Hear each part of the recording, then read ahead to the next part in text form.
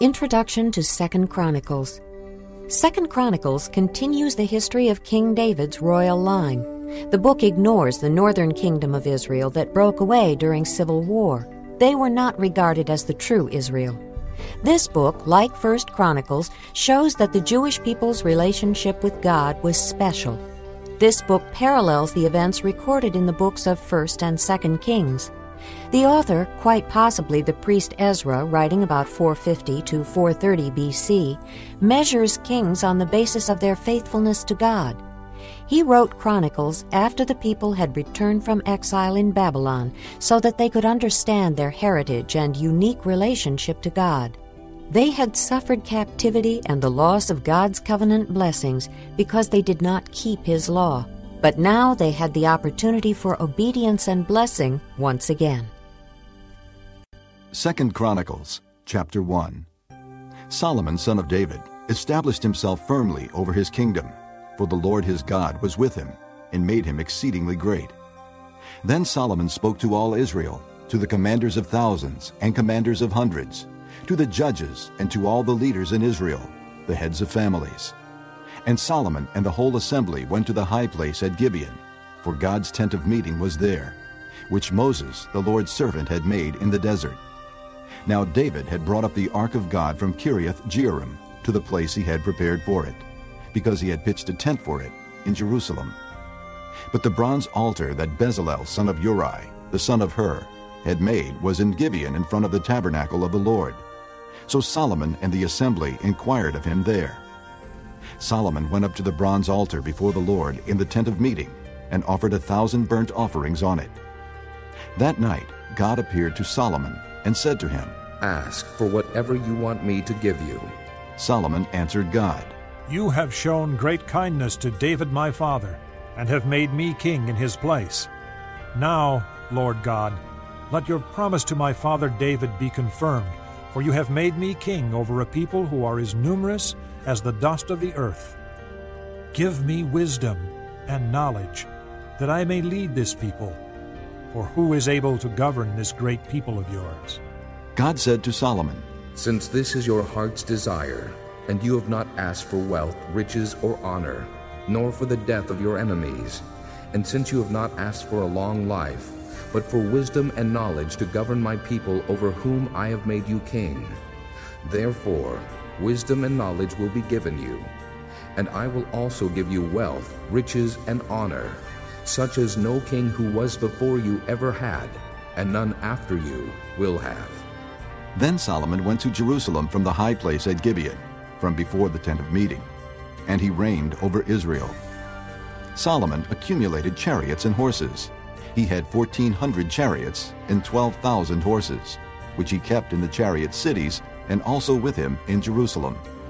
The king made silver and gold as common in Jerusalem as stones, and cedar as plentiful as sycamore fig trees in the foothills.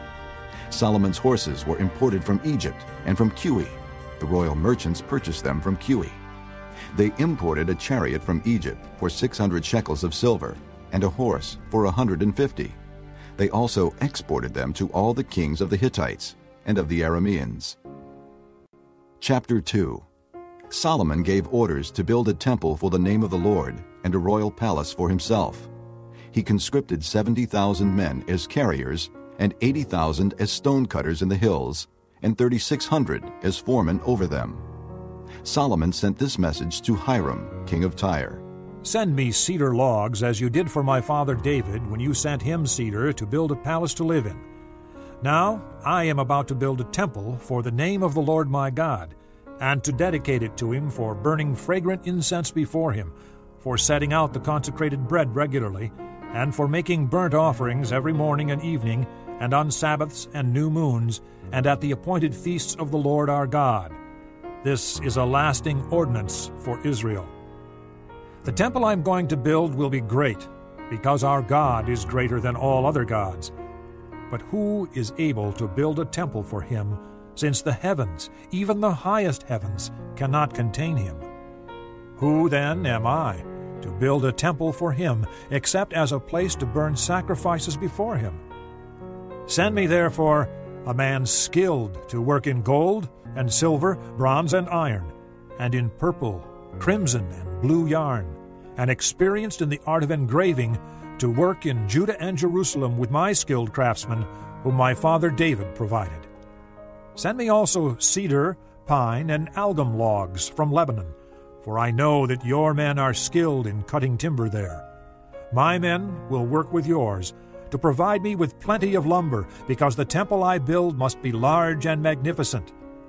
I will give your servants, the woodsmen who cut the timber, 20,000 cores of ground wheat, 20,000 cores of barley, 20,000 baths of wine, and 20,000 baths of olive oil.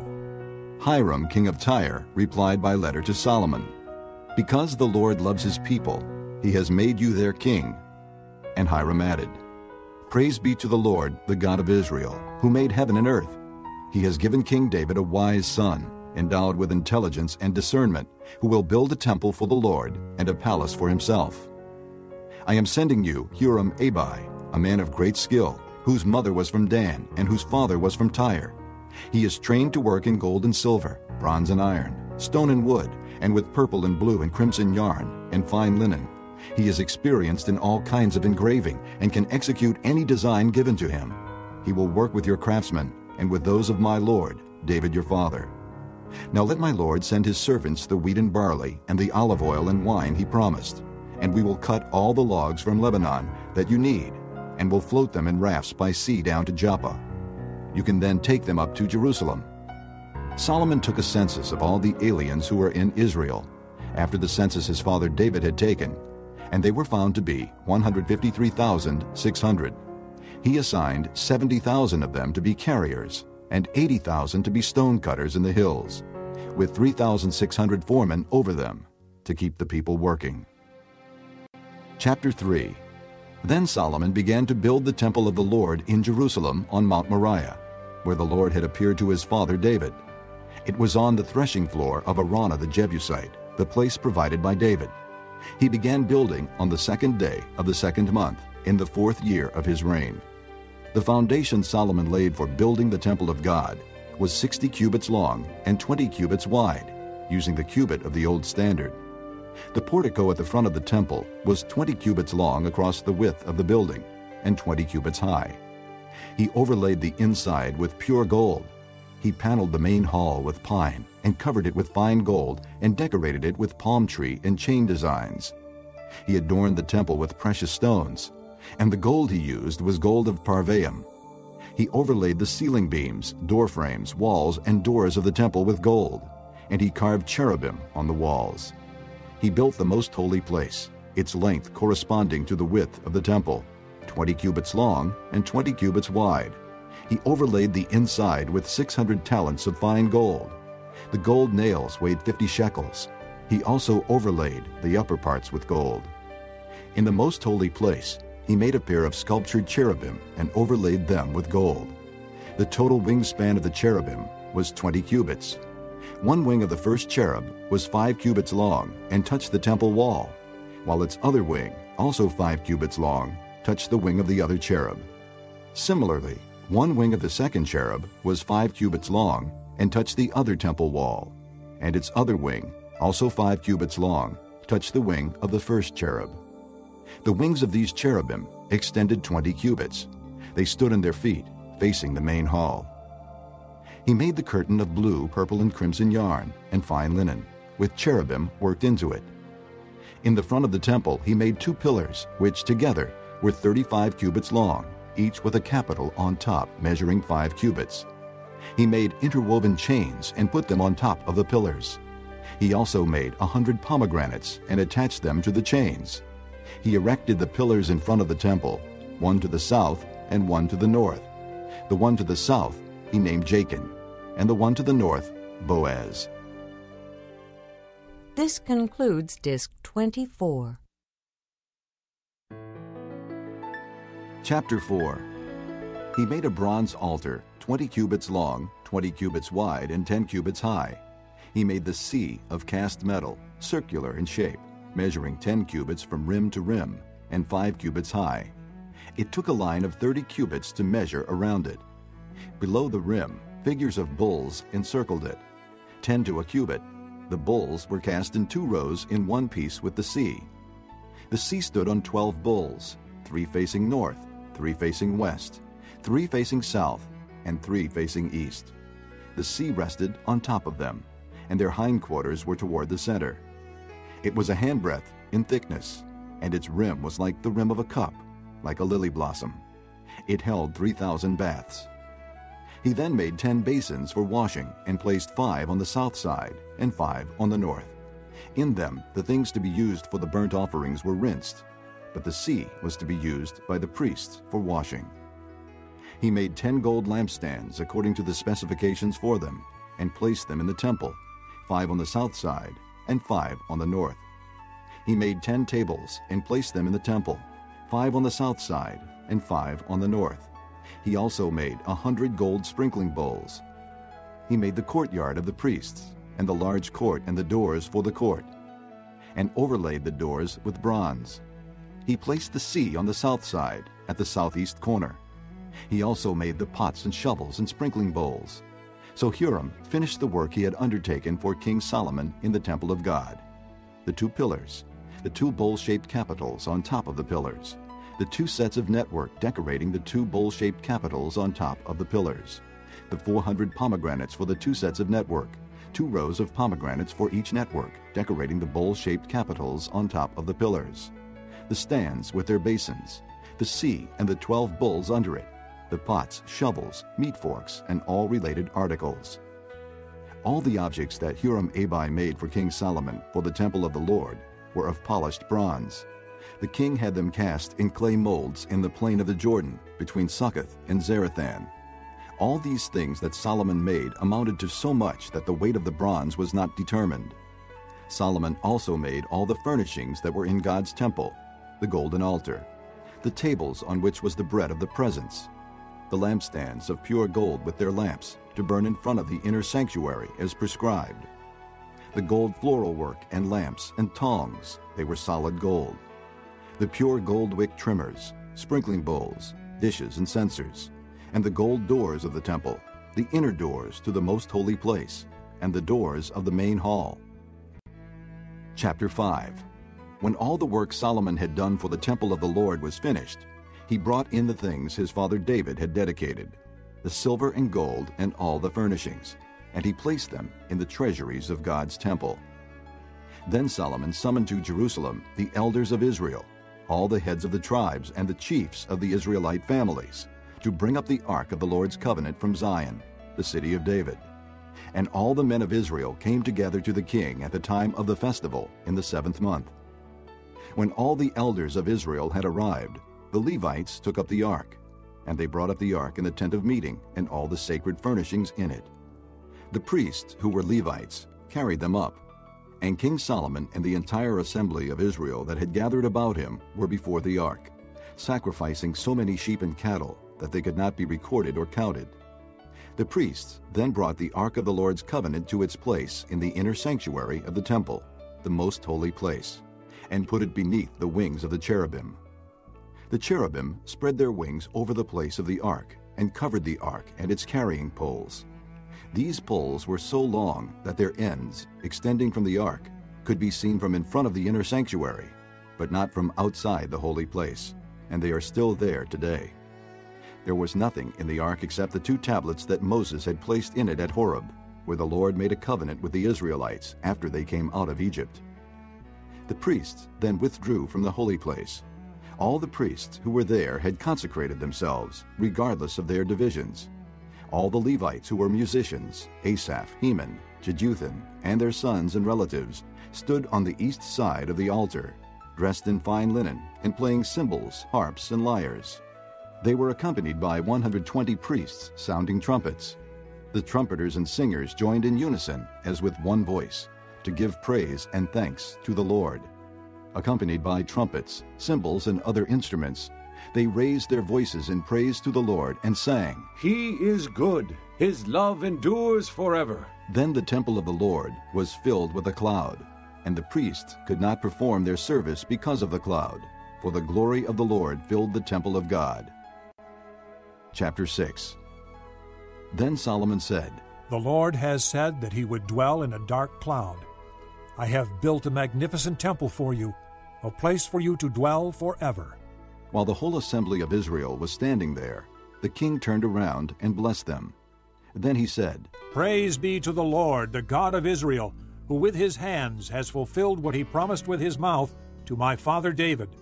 For he said, 'Since the day I brought my people out of Egypt, I have not chosen a city in any tribe of Israel to have a temple built for my name to be there, nor have I chosen any one to be the leader over my people Israel.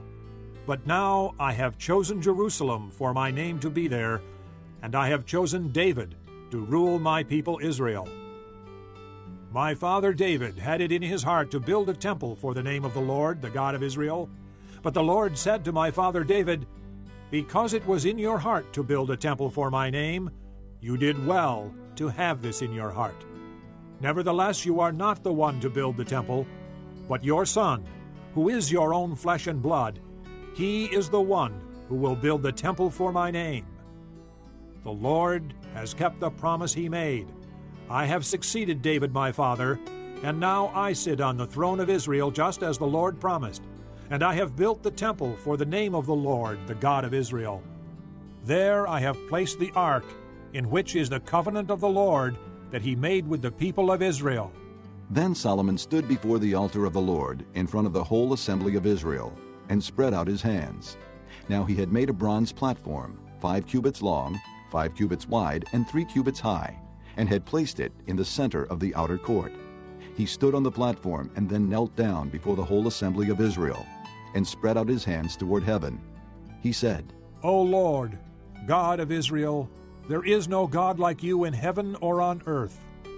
You who keep your covenant of love with your servants, who continue wholeheartedly in your way. You have kept your promise to your servant David, my father. With your mouth you have promised, and with your hand you have fulfilled it, as it is today. Now, Lord, God of Israel, keep for your servant David, my father, the promises you made to him when you said, 'You shall never fail to have a man to sit before me on the throne of Israel, if only your sons are careful in all they do to walk before me according to my law, as you have done.' And now, O Lord, God of Israel, let your word that you promised your servant David come true. But will God really dwell on earth with men? The heavens, even the highest heavens, cannot contain you. How much less this temple I have built. Yet give attention to your servant's prayer and his plea for mercy, O Lord my God. Hear the cry and the prayer that your servant is praying in your presence. May your eyes be open toward this temple day and night, this place of which you said you would put your name there. May you hear the prayer your servant prays toward this place. Hear the supplications of your servant and of your people Israel when they pray toward this place. Hear from heaven your dwelling place, and when you hear, forgive. When a man wrongs his neighbor and is required to take an oath, and he comes and swears the oath before your altar in this temple, then hear from heaven and act. Judge between your servants, repaying the guilty by bringing down on his own head what he has done. Declare the innocent not guilty, and so establish his innocence. When your people Israel have been defeated by an enemy because they have sinned against you, and when they turn back and confess your name, praying and making supplication before you in this temple, then hear from heaven and forgive the sin of your people Israel, and bring them back to the land you gave to them and their fathers. When the heavens are shut up, and there is no rain because your people have sinned against you, and when they pray toward this place, and confess your name and turn from their sin because you have afflicted them, then hear from heaven and forgive the sin of your servants, your people Israel. Teach them the right way to live, and send rain on the land you gave your people for an inheritance. When famine or plague comes to the land, or blight or mildew, locusts or grasshoppers, or when enemies besiege them in any of their cities, whatever disaster or disease may come, and when a prayer or plea is made by any of your people Israel, each one aware of his afflictions and pains, and spreading out his hands toward this temple, then hear from heaven your dwelling place. Forgive, and deal with each man according to all he does, since you know his heart, for you alone know the hearts of men, so that they will fear you and walk in your ways all the time they live in the land you gave our fathers. As for the foreigner who does not belong to your people Israel, but has come from a distant land because of your great name and your mighty hand and your outstretched arm, when he comes and prays toward this temple, then hear from heaven your dwelling place, and do whatever the foreigner asks of you, so that all the peoples of the earth may know your name, and fear you, as do your own people Israel, and may know that this house I have built bears your name. When your people go to war against their enemies wherever you send them, and when they pray to you toward this city you have chosen, and the temple I have built for your name, then hear from heaven their prayer and their plea, and uphold their cause. When they sin against you, for there is no one who does not sin, and you become angry with them and give them over to the enemy who takes them captive to a land far away or near, and if they have a change of heart in the land where they are held captive, and repent, and plead with you in the land of their captivity, and say, We have sinned, we have done wrong and acted wickedly, and if they turn back to you with all their heart and soul in the land of their captivity, where they were taken, and pray toward the land you gave their fathers, toward the city you have chosen, and toward the temple I have built for your name, then from heaven your dwelling place, hear their prayer and their pleas, and uphold their cause, and forgive your people who have sinned against you. Now, my God, may your eyes be open, and your ears attentive to the prayers offered in this place. Now arise, O Lord God, and come to your resting place, you and the ark of your might. May your priests, O Lord God, be clothed with salvation. May your saints rejoice in your goodness. O Lord God, do not reject your anointed one. Remember the great love promised to David, your servant. Chapter 7. When Solomon finished praying, fire came down from heaven and consumed the burnt offering and the sacrifices, and the glory of the Lord filled the temple. The priests could not enter the temple of the Lord because the glory of the Lord filled it. When all the Israelites saw the fire coming down and the glory of the Lord above the temple, they knelt on the pavement with their faces to the ground, and they worshipped and gave thanks to the Lord, saying, He is good. His love endures forever. Then the king and all the people offered sacrifices before the Lord. And King Solomon offered a sacrifice of 22,000 head of cattle and 120,000 sheep and goats. So the king and all the people dedicated the temple of God. The priests took their positions, as did the Levites with the Lord's musical instruments, which King David had made for praising the Lord, and which were used when he gave thanks, saying, His love endures forever. Opposite the Levites, the priests blew their trumpets, and all the Israelites were standing. Solomon consecrated the middle part of the courtyard in front of the temple of the Lord, and there he offered burnt offerings and the fat of the fellowship offerings, because the bronze altar he had made could not hold the burnt offerings, the grain offerings, and the fat portions. So Solomon observed the festival at that time for 7 days, and all Israel with him, a vast assembly, people from Lebo-Hamath to the Wadi of Egypt. On the 8th day they held an assembly, for they had celebrated the dedication of the altar for 7 days, and the festival for 7 days more. On the 23rd day of the 7th month, he sent the people to their homes, joyful and glad in heart for the good things the Lord had done for David and Solomon, and for his people Israel. When Solomon had finished the temple of the Lord and the royal palace, and had succeeded in carrying out all he had in mind to do in the temple of the Lord and in his own palace, the Lord appeared to him at night and said, I have heard your prayer, and have chosen this place for myself as a temple for sacrifices. When I shut up the heavens so that there is no rain, or command locusts to devour the land, or send a plague among my people, if my people, who are called by my name, will humble themselves and pray and seek my face and turn from their wicked ways, then I will hear from heaven and will forgive their sin and will heal their land. Now my eyes will be open and my ears attentive to the prayers offered in this place. I have chosen and consecrated this temple so that my name may be there forever. My eyes and my heart will always be there. As for you, if you walk before me as David your father did, and do all I command, and observe my decrees and laws, I will establish your royal throne, as I covenanted with David your father when I said, you shall never fail to have a man to rule over Israel. But if you turn away and forsake the decrees and commands I have given you, and go off to serve other gods and worship them, then I will uproot Israel from my land, which I have given them, and will reject this temple I have consecrated for my name. I will make it a byword and an object of ridicule among all peoples. And though this temple is now so imposing, all who pass by will be appalled and say, why has the Lord done such a thing to this land and to this temple? People will answer, because they have forsaken the Lord, the God of their fathers, who brought them out of Egypt, and have embraced other gods, worshiping and serving them. That is why he brought all this disaster on them. Chapter 8. At the end of 20 years, during which Solomon built the temple of the Lord and his own palace, Solomon rebuilt the villages that Hiram had given him, and settled Israelites in them. Solomon then went to Hamath-zobah and captured it.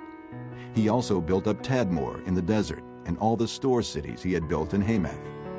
He rebuilt Upper Beth-horon and Lower Beth-horon as fortified cities, with walls and with gates and bars, as well as Baalath and all his store cities, and all the cities for his chariots and for his horses, whatever he desired to build in Jerusalem, in Lebanon, and throughout all the territory he ruled.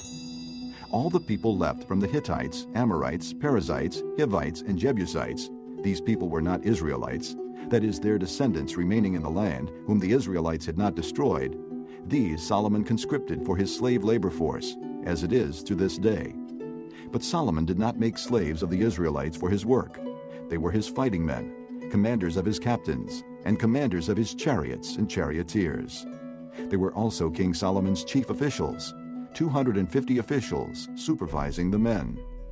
Solomon brought Pharaoh's daughter up from the city of David to the palace he had built for her, for he said, My wife must not live in the palace of David king of Israel, because the places the ark of the Lord has entered are holy.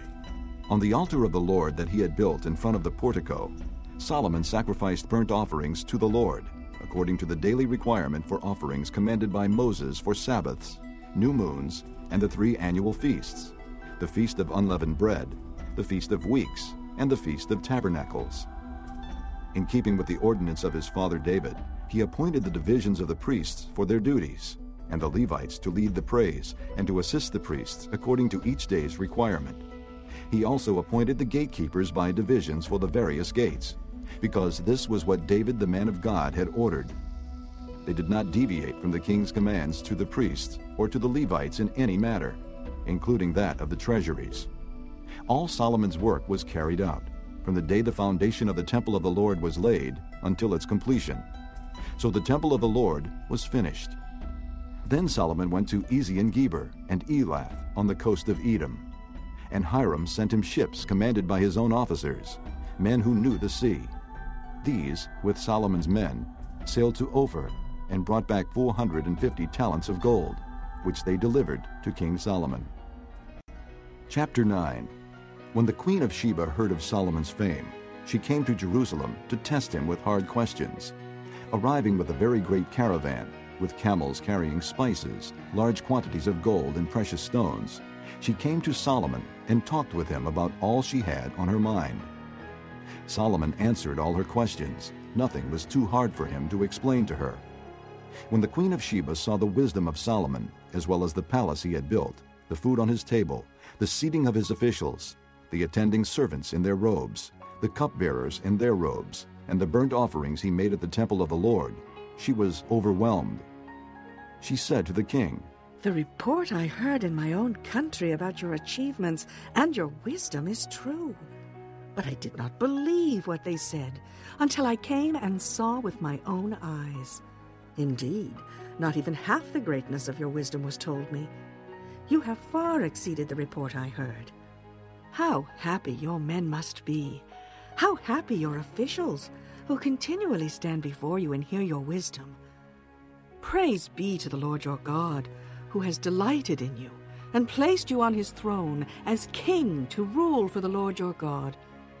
Because of the love of your God for Israel and his desire to uphold them forever, he has made you king over them, to maintain justice and righteousness.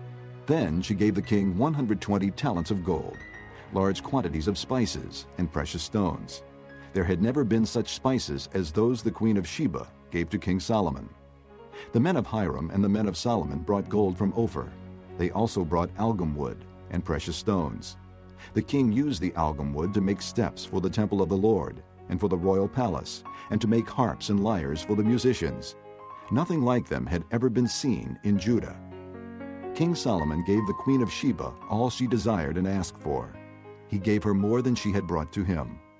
Then she left and returned with her retinue to her own country.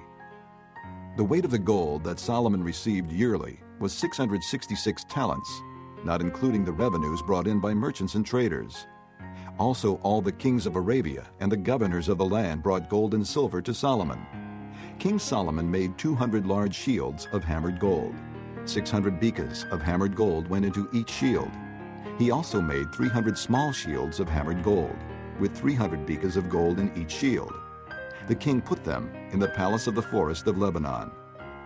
Then the king made a great throne inlaid with ivory and overlaid with pure gold. The throne had 6 steps, and a footstool of gold was attached to it. On both sides of the seat were armrests, with a lion standing beside each of them. 12 lions stood on the 6 steps, one at either end of each step.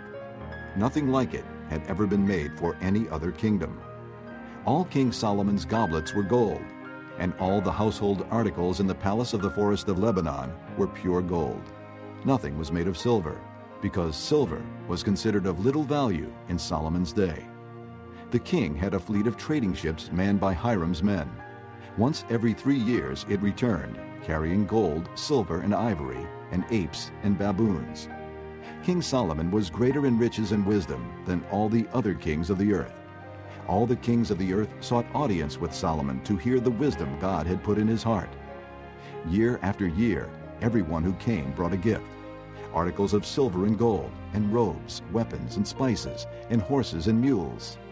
Solomon had 4,000 stalls for horses and chariots, and 12,000 horses, which he kept in the chariot cities, and also with him in Jerusalem. He ruled over all the kings from the river to the land of the Philistines, as far as the border of Egypt.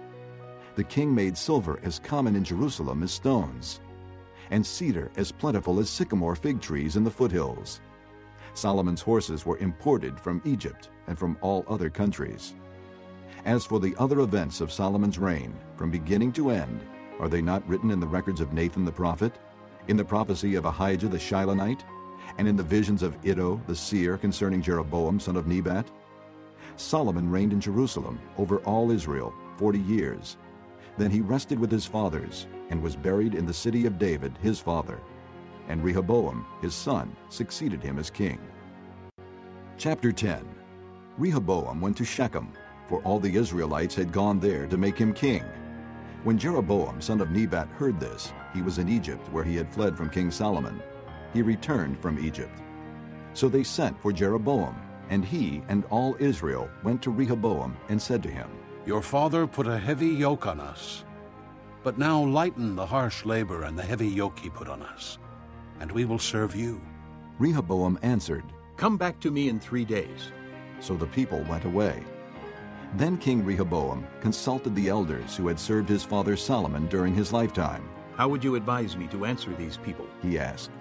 They replied, "If you will be kind to these people and please them and give them a favorable answer, they will always be your servants." But Rehoboam rejected the advice the elders gave him and consulted the young men who had grown up with him and were serving him. He asked them, "What is your advice? How should we answer these people who say to me, 'Lighten the yoke that your father put on us'?" The young men who had grown up with him replied, "Tell the people who have said to you, 'Your father put a heavy yoke on us, but make our yoke lighter.' Tell them, 'My little finger is thicker than my father's waist. My father laid on you a heavy yoke, I will make it even heavier. My father scourged you with whips, I will scourge you with scorpions. 3 days later, Jeroboam and all the people returned to Rehoboam, as the king had said. Come back to me in 3 days. The king answered them harshly. Rejecting the advice of the elders, he followed the advice of the young men and said, My father made your yoke heavy. I will make it even heavier. My father scourged you with whips. I will scourge you with scorpions. So the king did not listen to the people, for this turn of events was from God, to fulfill the word the Lord had spoken to Jeroboam son of Nebat through Ahijah the Shilonite. When all Israel saw that the king refused to listen to them, they answered the king, What share do we have in David? What part in Jesse's son? To your tents, O Israel! Look after your own house, O David! So all the Israelites went home. But as for the Israelites who were living in the towns of Judah, Rehoboam still ruled over them.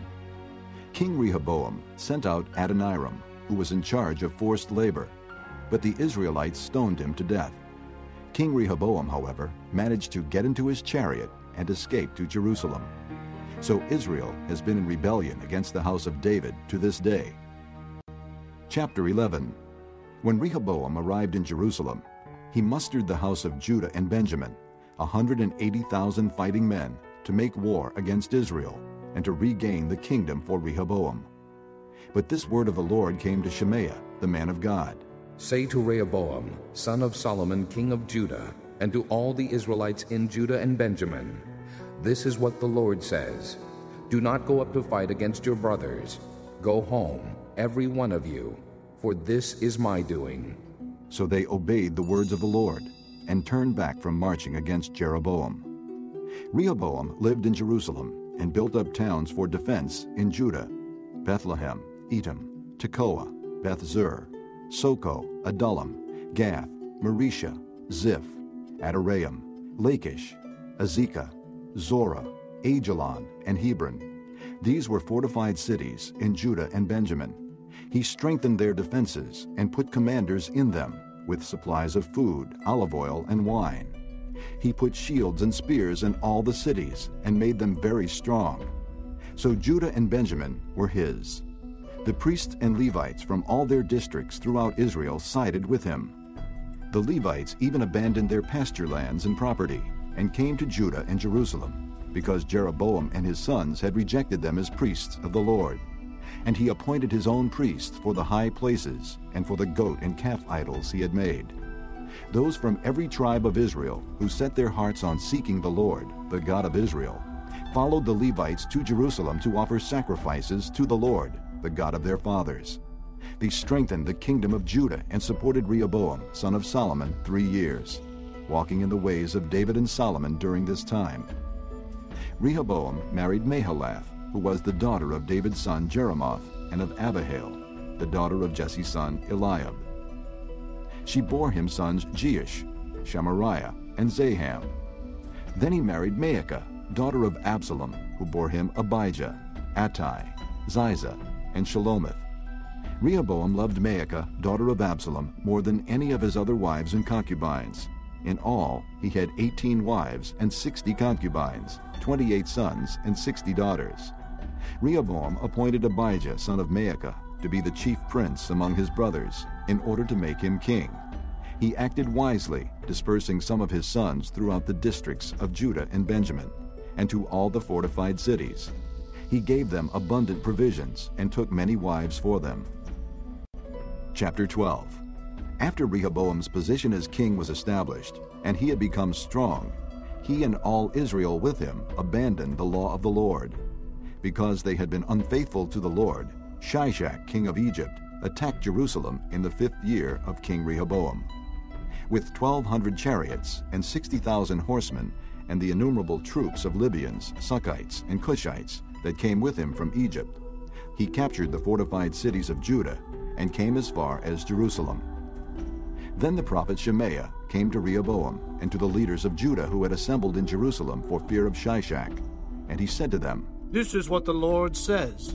You have abandoned me, therefore I now abandon you to Shishak. The leaders of Israel and the king humbled themselves and said, The Lord is just. When the Lord saw that they had humbled themselves, this word of the Lord came to Shemaiah. Since they have humbled themselves, I will not destroy them, but will soon give them deliverance. My wrath will not be poured out on Jerusalem through Shishak. They will, however, become subject to him, so that they may learn the difference between serving me and serving the kings of other lands. When Shishak, king of Egypt, attacked Jerusalem, he carried off the treasures of the temple of the Lord and the treasures of the royal palace. He took everything, including the gold shield Solomon had made. So King Rehoboam made bronze shields to replace them and assigned these to the commanders of the guard on duty at the entrance to the royal palace. Whenever the king went to the Lord's temple, the guards went with him, bearing the shields, and afterward they returned them to the guard room. Because Rehoboam humbled himself, the Lord's anger turned from him, and he was not totally destroyed. Indeed, there was some good in Judah. King Rehoboam established himself firmly in Jerusalem and continued as king. He was 41 years old when he became king, and he reigned 17 years in Jerusalem, the city the Lord had chosen out of all the tribes of Israel in which to put his name. His mother's name was Naamah. She was an Ammonite. He did evil because he had not set his heart on seeking the Lord. As for the events of Rehoboam's reign, from beginning to end, are they not written in the records of Shemaiah the prophet and of Iddo the seer that deal with genealogies? There was continual warfare between Rehoboam and Jeroboam. Rehoboam rested with his fathers and was buried in the city of David, and Abijah, his son, succeeded him as king. Chapter 13. In the 18th year of the reign of Jeroboam, Abijah became king of Judah, and he reigned in Jerusalem 3 years. His mother's name was Maacah, a daughter of Uriel of Gibeah. There was war between Abijah and Jeroboam. Abijah went into battle with a force of 400,000 able fighting men, and Jeroboam drew up a battle line against him with 800,000 able troops. Abijah stood on Mount Zemaraim in the hill country of Ephraim and said, Jeroboam and all Israel, listen to me. Don't you know that the Lord, the God of Israel, has given the kingship of Israel to David and his descendants forever by a covenant of salt?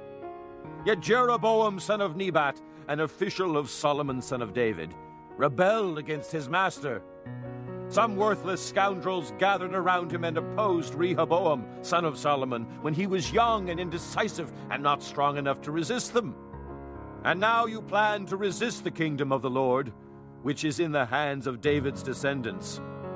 You are indeed a vast army and have with you the golden calves that Jeroboam made to be your gods. But didn't you drive out the priests of the Lord, the sons of Aaron and the Levites, and make priests of your own as the peoples of other lands do? Whoever comes to consecrate himself with a young bull and 7 rams may become a priest of what are not gods. As for us, the Lord is our God, and we have not forsaken him. The priests who serve the Lord are sons of Aaron, and the Levites assist them. Every morning and evening they present burnt offerings and fragrant incense to the Lord. They set out the bread on the ceremonially clean table and light the lamps on the gold lampstand every evening. We are observing the requirements of the Lord our God. But you have forsaken him. God is with us. He is our leader. His priests with their trumpets will sound the battle cry against you. Men of Israel, do not fight against the Lord, the God of your fathers, for you will not succeed. Now Jeroboam had sent troops around to the rear, so that while he was in front of Judah, the ambush was behind them. Judah turned and saw that they were being attacked at both front and rear. Then they cried out to the Lord. The priests blew their trumpets, and the men of Judah raised the battle cry. At the sound of their battle cry, God routed Jeroboam and all Israel before Abijah and Judah. The Israelites fled before Judah, and God delivered them into their hands. Abijah and his men inflicted heavy losses on them, so that there were 500,000 casualties among Israel's able men. The men of Israel were subdued on that occasion, and the men of Judah were victorious because they relied on the Lord, the God of their fathers. Abijah pursued Jeroboam and took from him the towns of Bethel, Jeshanah, and Ephron, with their surrounding villages. Jeroboam did not regain power during the time of Abijah, and the Lord struck him down, and he died. But Abijah grew in strength. He married 14 wives and had 22 sons and 16 daughters. The other events of Abijah's reign, what he did and what he said, are written in the annotations of the prophet Iddo. Chapter 14. And Abijah rested with his fathers, and was buried in the city of David. Asa, his son, succeeded him as king, and in his days the country was at peace for 10 years. Asa did what was good and right in the eyes of the Lord his God. He removed the foreign altars and the high places, smashed the sacred stones, and cut down the Asherah poles. He commanded Judah to seek the Lord, the God of their fathers, and to obey his laws and commands. He removed the high places and incense altars in every town in Judah, and the kingdom was at peace under him. He built up the fortified cities of Judah, since the land was at peace. No one was at war with him during those years, for the Lord gave him rest. Let us build up these towns, he said to Judah, and put walls around them with towers, gates, and bars. The land is still ours, because we have sought the Lord our God. We sought him, and he has given us rest on every side. So they built and prospered. Asa had an army of 300,000 men from Judah, equipped with large shields and with spears, and 280,000 from Benjamin, armed with small shields and with bows. All these were brave fighting men. Zerah the Cushite marched out against them with a vast army and 300 chariots, and came as far as Mareshah. Asa went out to meet him, and they took up battle positions in the valley of Zephathah near Mareshah. Then Asa called to the Lord his God and said, Lord, there is no one like you to help the powerless against the mighty. Help us, O Lord our God, for we rely on you. And in your name we have come against this vast army. O Lord, you are our God. Do not let man prevail against you. The Lord struck down the Cushites before Asa and Judah. The Cushites fled, and Asa and his army pursued them as far as Gerar. Such a great number of Cushites fell that they could not recover. They were crushed before the Lord and his forces. The men of Judah carried off a large amount of plunder. They destroyed all the villages around Gerar, for the terror of the Lord had fallen upon them. They plundered all these villages, since there was much booty there. They also attacked the camps of the herdsmen, and carried off droves of sheep and goats and camels. Then they returned to Jerusalem. Chapter 15. The Spirit of God came upon Azariah, son of Oded. He went out to meet Asa, and said to him, Listen to me, Asa, and all Judah and Benjamin. The Lord is with you when you are with him. If you seek him, he will be found by you. But if you forsake him, he will forsake you. For a long time, Israel was without the true God, without a priest to teach, and without the law. But in their distress they turned to the Lord, the God of Israel, and sought him, and he was found by them. In those days it was not safe to travel about, for all the inhabitants of the lands were in great turmoil. One nation was being crushed by another, and one city by another, because God was troubling them with every kind of distress. But as for you, be strong, and do not give up, for your work will be rewarded. When Asa heard these words and the prophecy of Azariah, son of Oded the prophet, he took courage. He removed the detestable idols from the whole land of Judah and Benjamin, and from the towns he had captured in the hills of Ephraim. He repaired the altar of the Lord that was in front of the portico of the Lord's temple.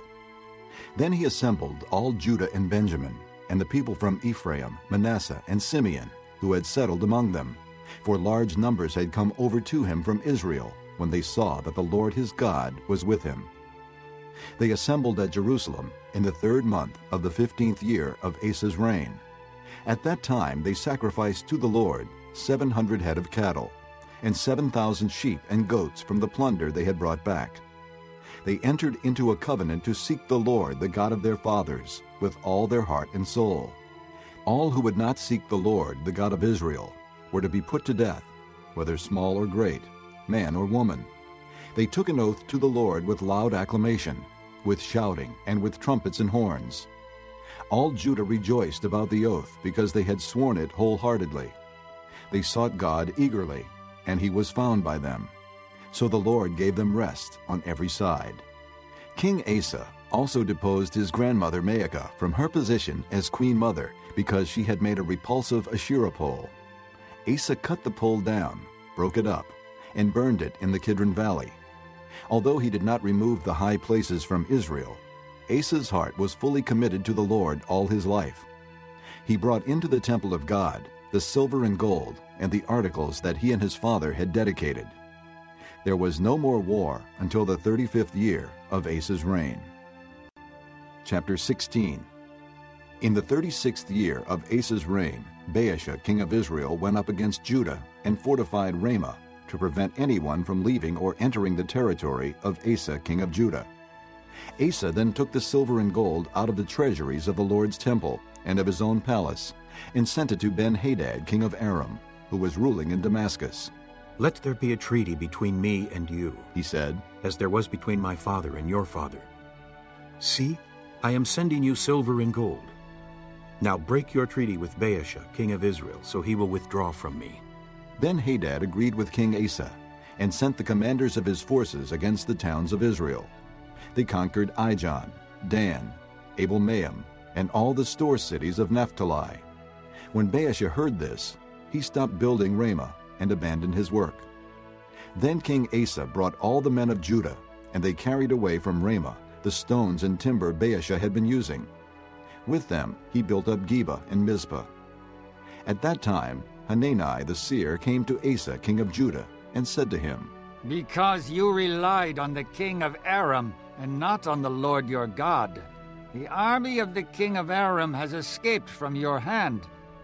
Were not the Cushites and Libyans a mighty army with great numbers of chariots and horsemen? Yet when you relied on the Lord, he delivered them into your hand. For the eyes of the Lord range throughout the earth to strengthen those whose hearts are fully committed to him. You have done a foolish thing, and from now on you will be at war." Asa was angry with the seer because of this. He was so enraged that he put him in prison. At the same time, Asa brutally oppressed some of the people. The events of Asa's reign, from beginning to end, are written in the book of the kings of Judah and Israel. In the 39th year of his reign, Asa was afflicted with a disease in his feet. Though his disease was severe, even in his illness, he did not seek help from the Lord, but only from the physicians.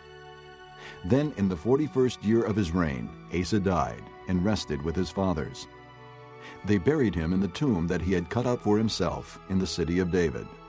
They laid him on a bier covered with spices and various blended perfumes, and they made a huge fire in his honor. Chapter 17. Jehoshaphat, his son, succeeded him as king and strengthened himself against Israel. He stationed troops in all the fortified cities of Judah and put garrisons in Judah and in the towns of Ephraim that his father Asa had captured. The Lord was with Jehoshaphat, because in his early years he walked in the ways his father David had followed. He did not consult the Baals, but sought the God of his father, and followed his commands rather than the practices of Israel. The Lord established the kingdom under his control, and all Judah brought gifts to Jehoshaphat, so that he had great wealth and honor. His heart was devoted to the ways of the Lord. Furthermore, he removed the high places and the Asherah poles from Judah. In the 3rd year of his reign, he sent his officials Ben-Hail, Obadiah, Zechariah, Nathanael, and Micaiah to teach in the towns of Judah. With them were certain Levites, Shemaiah, Nethaniah, Zebediah, Asahel, Shemiramoth, Jehonathan, Adonijah, Tobijah, and Tob-Adonijah, and the priests, Elishama and Jehoram. They taught throughout Judah, taking with them the book of the law of the Lord. They went around to all the towns of Judah and taught the people. The fear of the Lord fell on all the kingdoms of the land surrounding Judah, so that they did not make war with Jehoshaphat. Some Philistines brought Jehoshaphat gifts and silver as tribute, and the Arabs brought him flocks, 7,700 rams and 7,700 goats. Jehoshaphat became more and more powerful. He built forts and store cities in Judah, and had large supplies in the towns of Judah.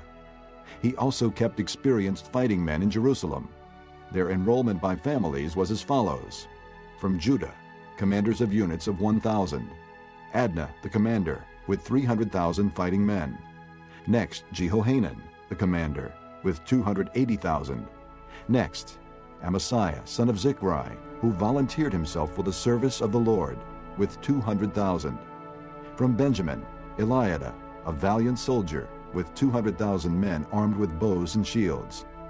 Next, Jehozabad, with 180,000 men armed for battle. These were the men who served the king, besides those he stationed in the fortified cities throughout Judah. Chapter 18. Now Jehoshaphat had great wealth and honor, and he allied himself with Ahab by marriage. Some years later, he went down to visit Ahab in Samaria. Ahab slaughtered many sheep and cattle for him and the people with him, and urged him to attack Ramoth-Gilead. Ahab, king of Israel, asked Jehoshaphat, king of Judah, "Will you go with me against Ramoth-Gilead?" Jehoshaphat replied, I am as you are, and my people as your people. We will join you in the war. But Jehoshaphat also said to the king of Israel, First seek the counsel of the Lord. So the king of Israel brought together the prophets, 400 men, and asked them, "Shall we go to war against Ramoth-Gilead, or shall I refrain?" "Go," they answered. "for God will give it into the king's hand." But Jehoshaphat asked, Is there not a prophet of the Lord here whom we can inquire of? The king of Israel answered Jehoshaphat, "There is still one man through whom we can inquire of the Lord, but I hate him because he never prophesies anything good about me, but always bad. He is Micaiah, son of Imlah." The king should not say that, Jehoshaphat replied. So the king of Israel called one of his officials and said, "Bring Micaiah, son of Imlah, at once." Dressed in their royal robes, the king of Israel and Jehoshaphat, king of Judah, were sitting on their thrones at the threshing floor by the entrance to the gate of Samaria, with all the prophets prophesying before them. Now Zedekiah, son of Chenaanah, had made iron horns, and he declared, This is what the Lord says. With these you will gore the Arameans until they are destroyed. All the other prophets were prophesying the same thing. "Attack Ramoth-Gilead and be victorious, They said. for the Lord will give it into the king's hand." The messenger who had gone to summon Micaiah said to him, Look, as one man the other prophets are predicting success for the king. Let your word agree with theirs, and speak favorably. But Micaiah said, As surely as the Lord lives, I can tell him only what my God says. When he arrived, the king asked him, "Micaiah, shall we go to war against Ramoth-Gilead, or shall I refrain?" Attack and be victorious, he answered. for they will be given into your hand. The king said to him, "How many times must I make you swear to tell me nothing but the truth in the name of the Lord?" Then Micaiah answered, I saw all Israel scattered on the hills like sheep without a shepherd, and the Lord said, These people have no master. Let each one go home in peace. The king of Israel said to Jehoshaphat, Didn't I tell you that he never prophesies anything good about me, but only bad? Micaiah continued, Therefore hear the word of the Lord. I saw the Lord sitting on his throne with all the host of heaven standing on his right and on his left. And the Lord said, Who will entice Ahab, king of Israel, into attacking Ramoth-Gilead and going to his death there? One suggested this, and another that. Finally a spirit came forward, stood before the Lord, and said, I will entice him. By what means? The Lord asked. I will go and be a lying spirit in the mouths of all his prophets, he said. You will succeed in enticing him, said the Lord. Go and do it. So now the Lord has put a lying spirit in the mouths of these prophets of yours. The Lord has decreed disaster for you. Then Zedekiah, son of Chenaanah, went up and slapped Micaiah in the face. Which way did the Spirit from the Lord go when he went from me to speak to you? He asked. Micaiah replied, You will find out on the day you go to hide in an inner room. The king of Israel then ordered, Take Micaiah and send him back to Ammon, the ruler of the city, and to Joash, the king's son, and say, This is what the king says. Put this fellow in prison, and give him nothing but bread and water until I return safely. Micaiah declared, If you ever return safely, the Lord has not spoken through me. Then he added, Mark my words, all you people.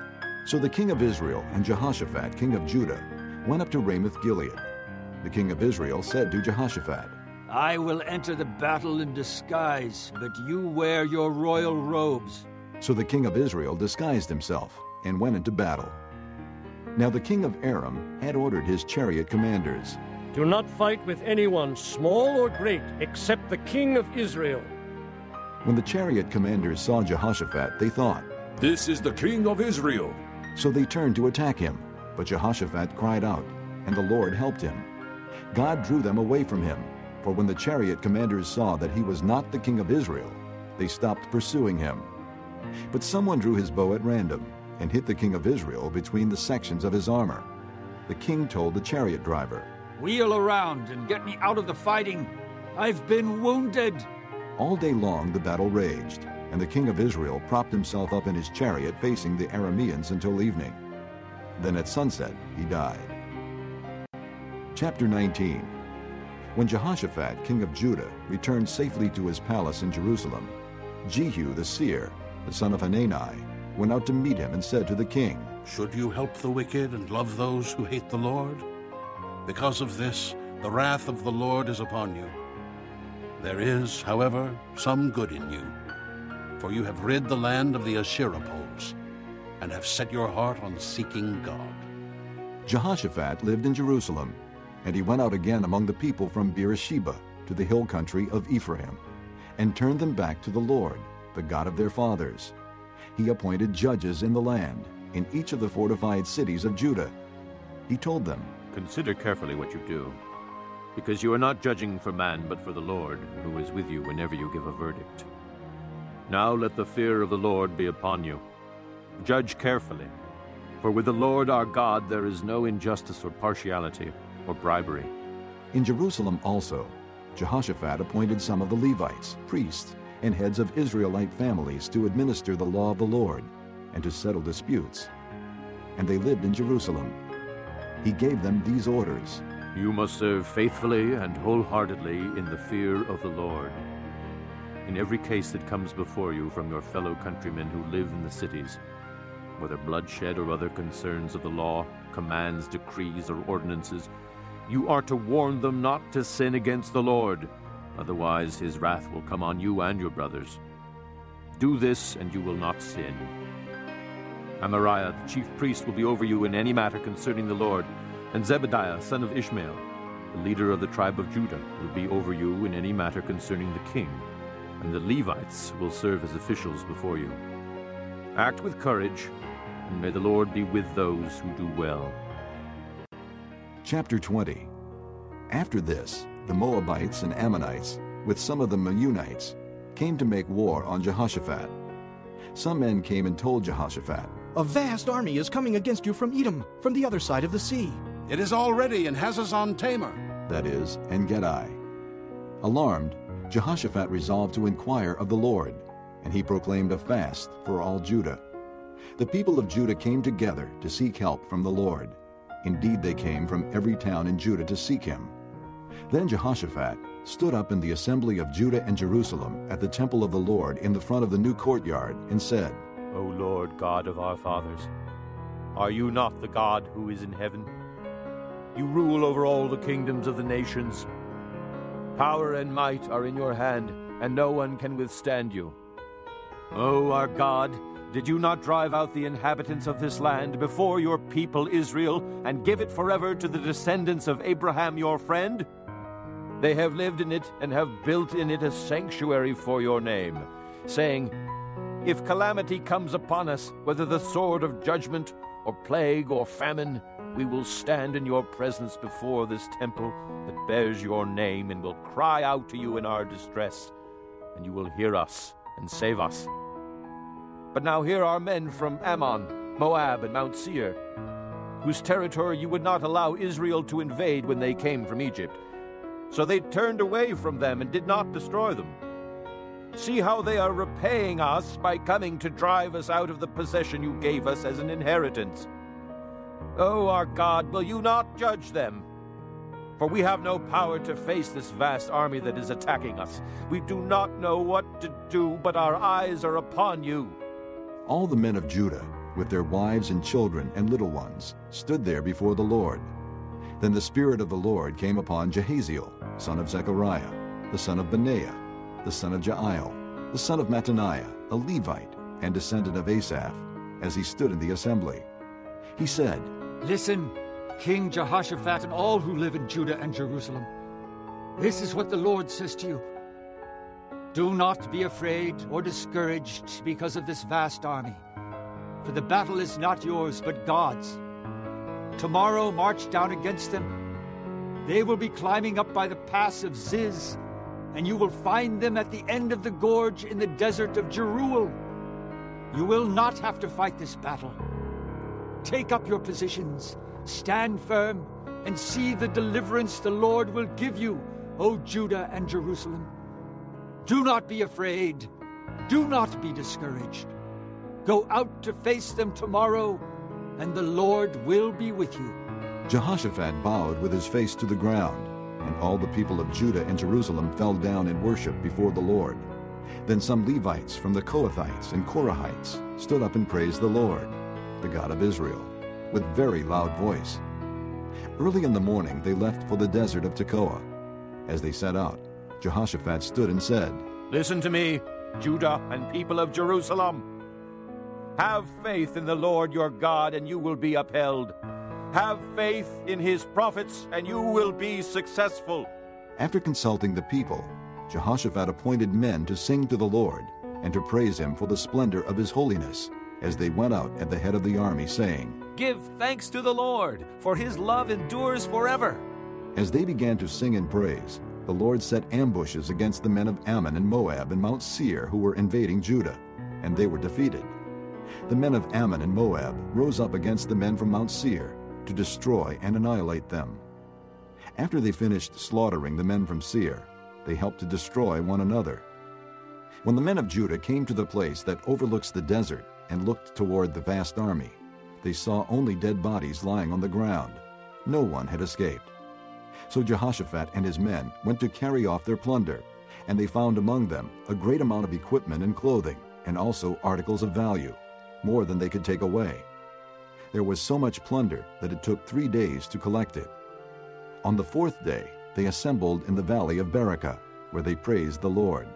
This is why it is called the Valley of Berakah to this day.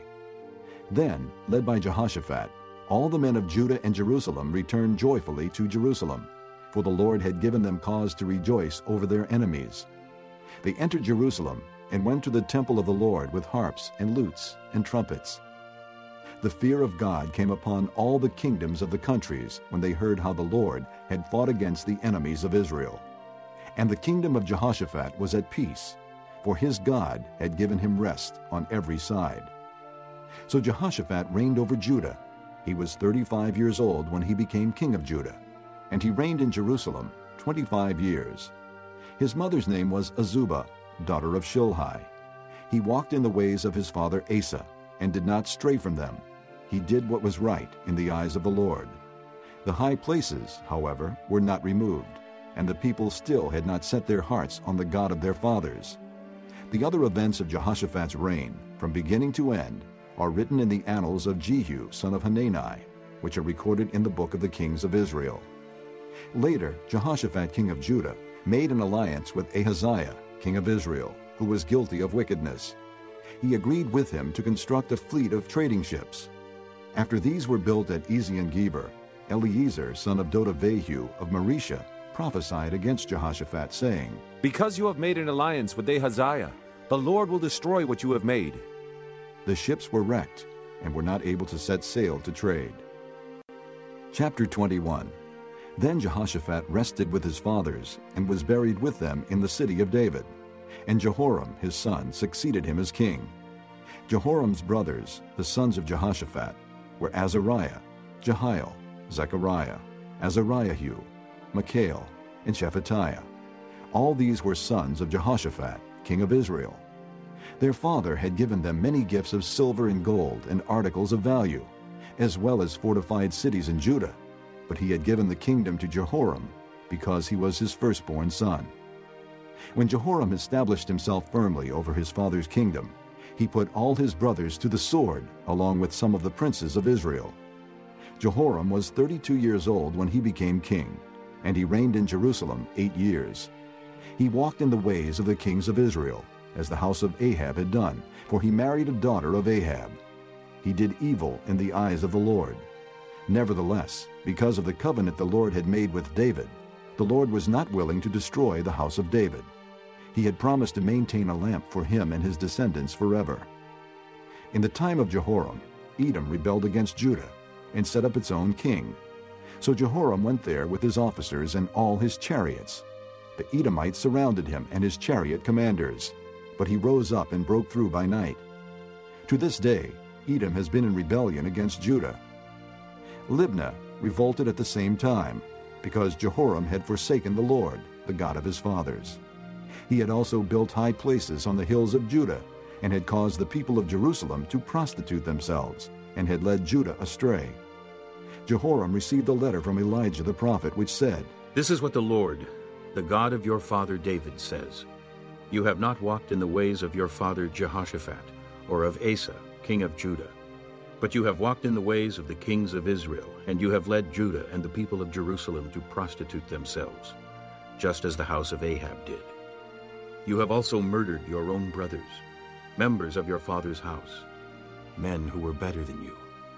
So now the Lord is about to strike your people, your sons, your wives, and everything that is yours with a heavy blow. You yourself will be very ill with the lingering disease of the bowels, until the disease causes your bowels to come out." The Lord aroused against Jehoram the hostility of the Philistines and of the Arabs who lived near the Cushites. They attacked Judah, invaded it, and carried off all the goods found in the king's palace, together with his sons and wives. Not a son was left to him, except Ahaziah, the youngest. After all this, the Lord afflicted Jehoram with an incurable disease of the bowels. In the course of time, at the end of the 2nd year, his bowels came up because of the disease, and he died in great pain. His people made no fire in his honor, as they had for his fathers. Jehoram was 32 years old when he became king, and he reigned in Jerusalem 8 years. He passed away to no one's regret, and was buried in the city of David, but not in the tombs of the kings. Chapter 22. The people of Jerusalem made Ahaziah, Jehoram's youngest son, king in his place, since the raiders who came with the Arabs into the camp had killed all the older sons.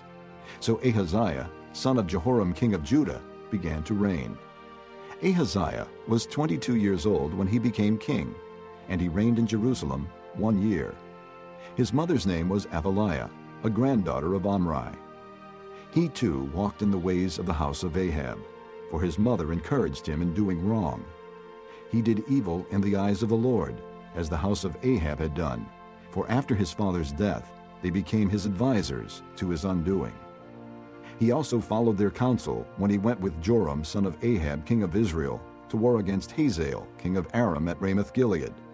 The Arameans wounded Joram, so he returned to Jezreel to recover from the wounds they had inflicted on him at Ramoth in his battle with Hazael king of Aram. Then Ahaziah, son of Jehoram king of Judah, went down to Jezreel to see Joram son of Ahab, because he had been wounded. Through Ahaziah's visit to Joram, God brought about Ahaziah's downfall. When Ahaziah arrived, he went out with Joram to meet Jehu son of Nimshi, whom the Lord had anointed to destroy the house of Ahab. While Jehu was executing judgment on the house of Ahab, he found the princes of Judah and the sons of Ahaziah's relatives who had been attending Ahaziah, and he killed them.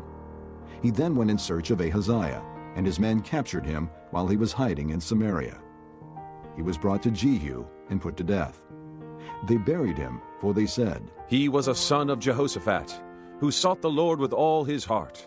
So there was no one in the house of Ahaziah powerful enough to retain the kingdom. When Athaliah, the mother of Ahaziah, saw that her son was dead, she proceeded to destroy the whole royal family of the house of Judah.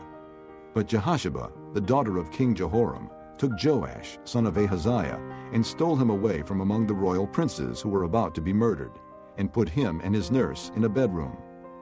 Because Jehosheba, the daughter of King Jehoram and wife of the priest Jehoiada, was Ahaziah's sister, she hid the child from Athaliah so she could not kill him. He remained hidden with them at the temple of God for 6 years while Athaliah ruled the land. This concludes Disc 25. Chapter 23. In the 7th year, Jehoiada showed his strength. He made a covenant with the commanders of units of 100, Azariah, son of Jeroham, Ishmael, son of Jehohanan, Azariah, son of Obed, Maaseiah, son of Adaiah, and Elishaphat, son of Zichri. They went throughout Judah and gathered the Levites and the heads of Israelite families from all the towns. When they came to Jerusalem, the whole assembly made a covenant with the king at the temple of God. Jehoiada said to them, "The king's son shall reign, as the Lord promised concerning the descendants of David. Now this is what you are to do. A third of you priests and Levites who are going on duty on the Sabbath are to keep watch at the doors. A third of you at the royal palace, and a third at the foundation gate. And all the other men are to be in the courtyards of the temple of the Lord. No one is to enter the temple of the Lord except the priests and Levites on duty. They may enter because they are consecrated, but all the other men are to guard what the Lord has assigned to them. The Levites are to station themselves around the king, each man with his weapons in his hand. Anyone who enters the temple must be put to death. Stay close to the king wherever he goes." The Levites and all the men of Judah did just as Jehoiada the priest ordered. Each one took his men, those who were going on duty on the Sabbath, and those who were going off duty, for Jehoiada the priest had not released any of the divisions. Then he gave the commanders of units of 100 the spears and the large and small shields that had belonged to King David, and that were in the temple of God. He stationed all the men, each with his weapon in his hand, around the king, near the altar in the temple, from the south side to the north side of the temple. Jehoiada and his sons brought out the king's son and put the crown on him. They presented him with a copy of the covenant and proclaimed him king. They anointed him and shouted, "Long live the king!" When Athaliah heard the noise of the people running and cheering the king, she went to them at the temple of the Lord. She looked, and there was the king, standing by his pillar at the entrance. The officers and the trumpeters were beside the king, and all the people of the land were rejoicing and blowing trumpets, and singers with musical instruments were leading the praises. Then Athaliah tore her robes and shouted, "Treason! Treason!"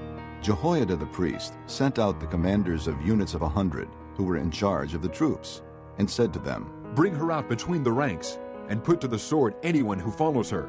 For the priest had said, "Do not put her to death at the temple of the Lord." So they seized her as she reached the entrance of the horse gate on the palace grounds, and there they put her to death. Jehoiada then made a covenant that he and the people and the king would be the Lord's people. All the people went to the temple of Baal and tore it down. They smashed the altars and idols and killed Mattan, the priest of Baal, in front of the altars. Then Jehoiada placed the oversight of the temple of the Lord in the hands of the priests, who were Levites, to whom David had made assignments in the temple, to present the burnt offerings of the Lord as written in the law of Moses, with rejoicing and singing, as David had ordered. He also stationed doorkeepers at the gates of the Lord's temple, so that no one who was in any way unclean might enter. He took with him the commanders of hundreds, the nobles, the rulers of the people, and all the people of the land, and brought the king down from the temple of the Lord. They went into the palace through the upper gate, and seated the king on the royal throne. And all the people of the land rejoiced, and the city was quiet, because Athaliah had been slain with the sword. Chapter 24. Joash was 7 years old when he became king, and he reigned in Jerusalem 40 years. His mother's name was Zibiah. She was from Beersheba. Joash did what was right in the eyes of the Lord all the years of Jehoiada the priest. Jehoiada chose 2 wives for him, and he had sons and daughters. Sometime later, Joash decided to restore the temple of the Lord. He called together the priests and Levites and said to them, "Go to the towns of Judah and collect the money due annually from all Israel to repair the temple of your God. Do it now." But the Levites did not act at once. Therefore the king summoned Jehoiada the chief priest and said to him, "Why haven't you required the Levites to bring in from Judah and Jerusalem the tax imposed by Moses, the servant of the Lord, and by the assembly of Israel for the tent of the testimony. Now the sons of that wicked woman Athaliah had broken into the temple of God, and had used even its sacred objects for the Baals. At the king's command, a chest was made and placed outside, at the gate of the temple of the Lord. A proclamation was then issued in Judah and Jerusalem that they should bring to the Lord the tax that Moses the servant of God had required of Israel in the desert. All the officials and all the people brought their contributions gladly, dropping them into the chest until it was full. Whenever the chest was brought in by the Levites to the king's officials, and they saw that there was a large amount of money, the royal secretary and the officer of the chief priest would come and empty the chest and carry it back to its place. They did this regularly and collected a great amount of money. The king and Jehoiada gave it to the men who carried out the work required for the temple of the Lord. They hired masons and carpenters to restore the Lord's temple, and also workers in iron and bronze to repair the temple. The men in charge of the work were diligent, and the repairs progressed under them. They rebuilt the temple of God according to its original design and reinforced it.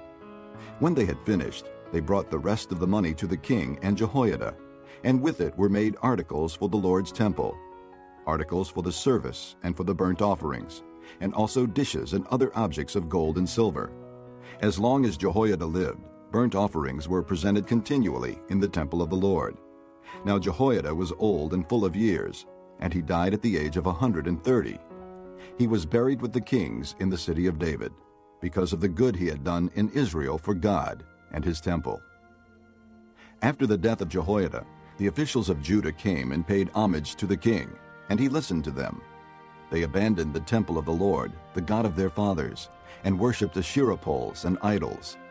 Because of their guilt, God's anger came upon Judah and Jerusalem. Although the Lord sent prophets to the people to bring them back to him, and though they testified against them, they would not listen. Then the Spirit of God came upon Zechariah, son of Jehoiada the priest. He stood before the people and said, "This is what God says. Why do you disobey the Lord's commands? You will not prosper. Because you have forsaken the Lord, he has forsaken you."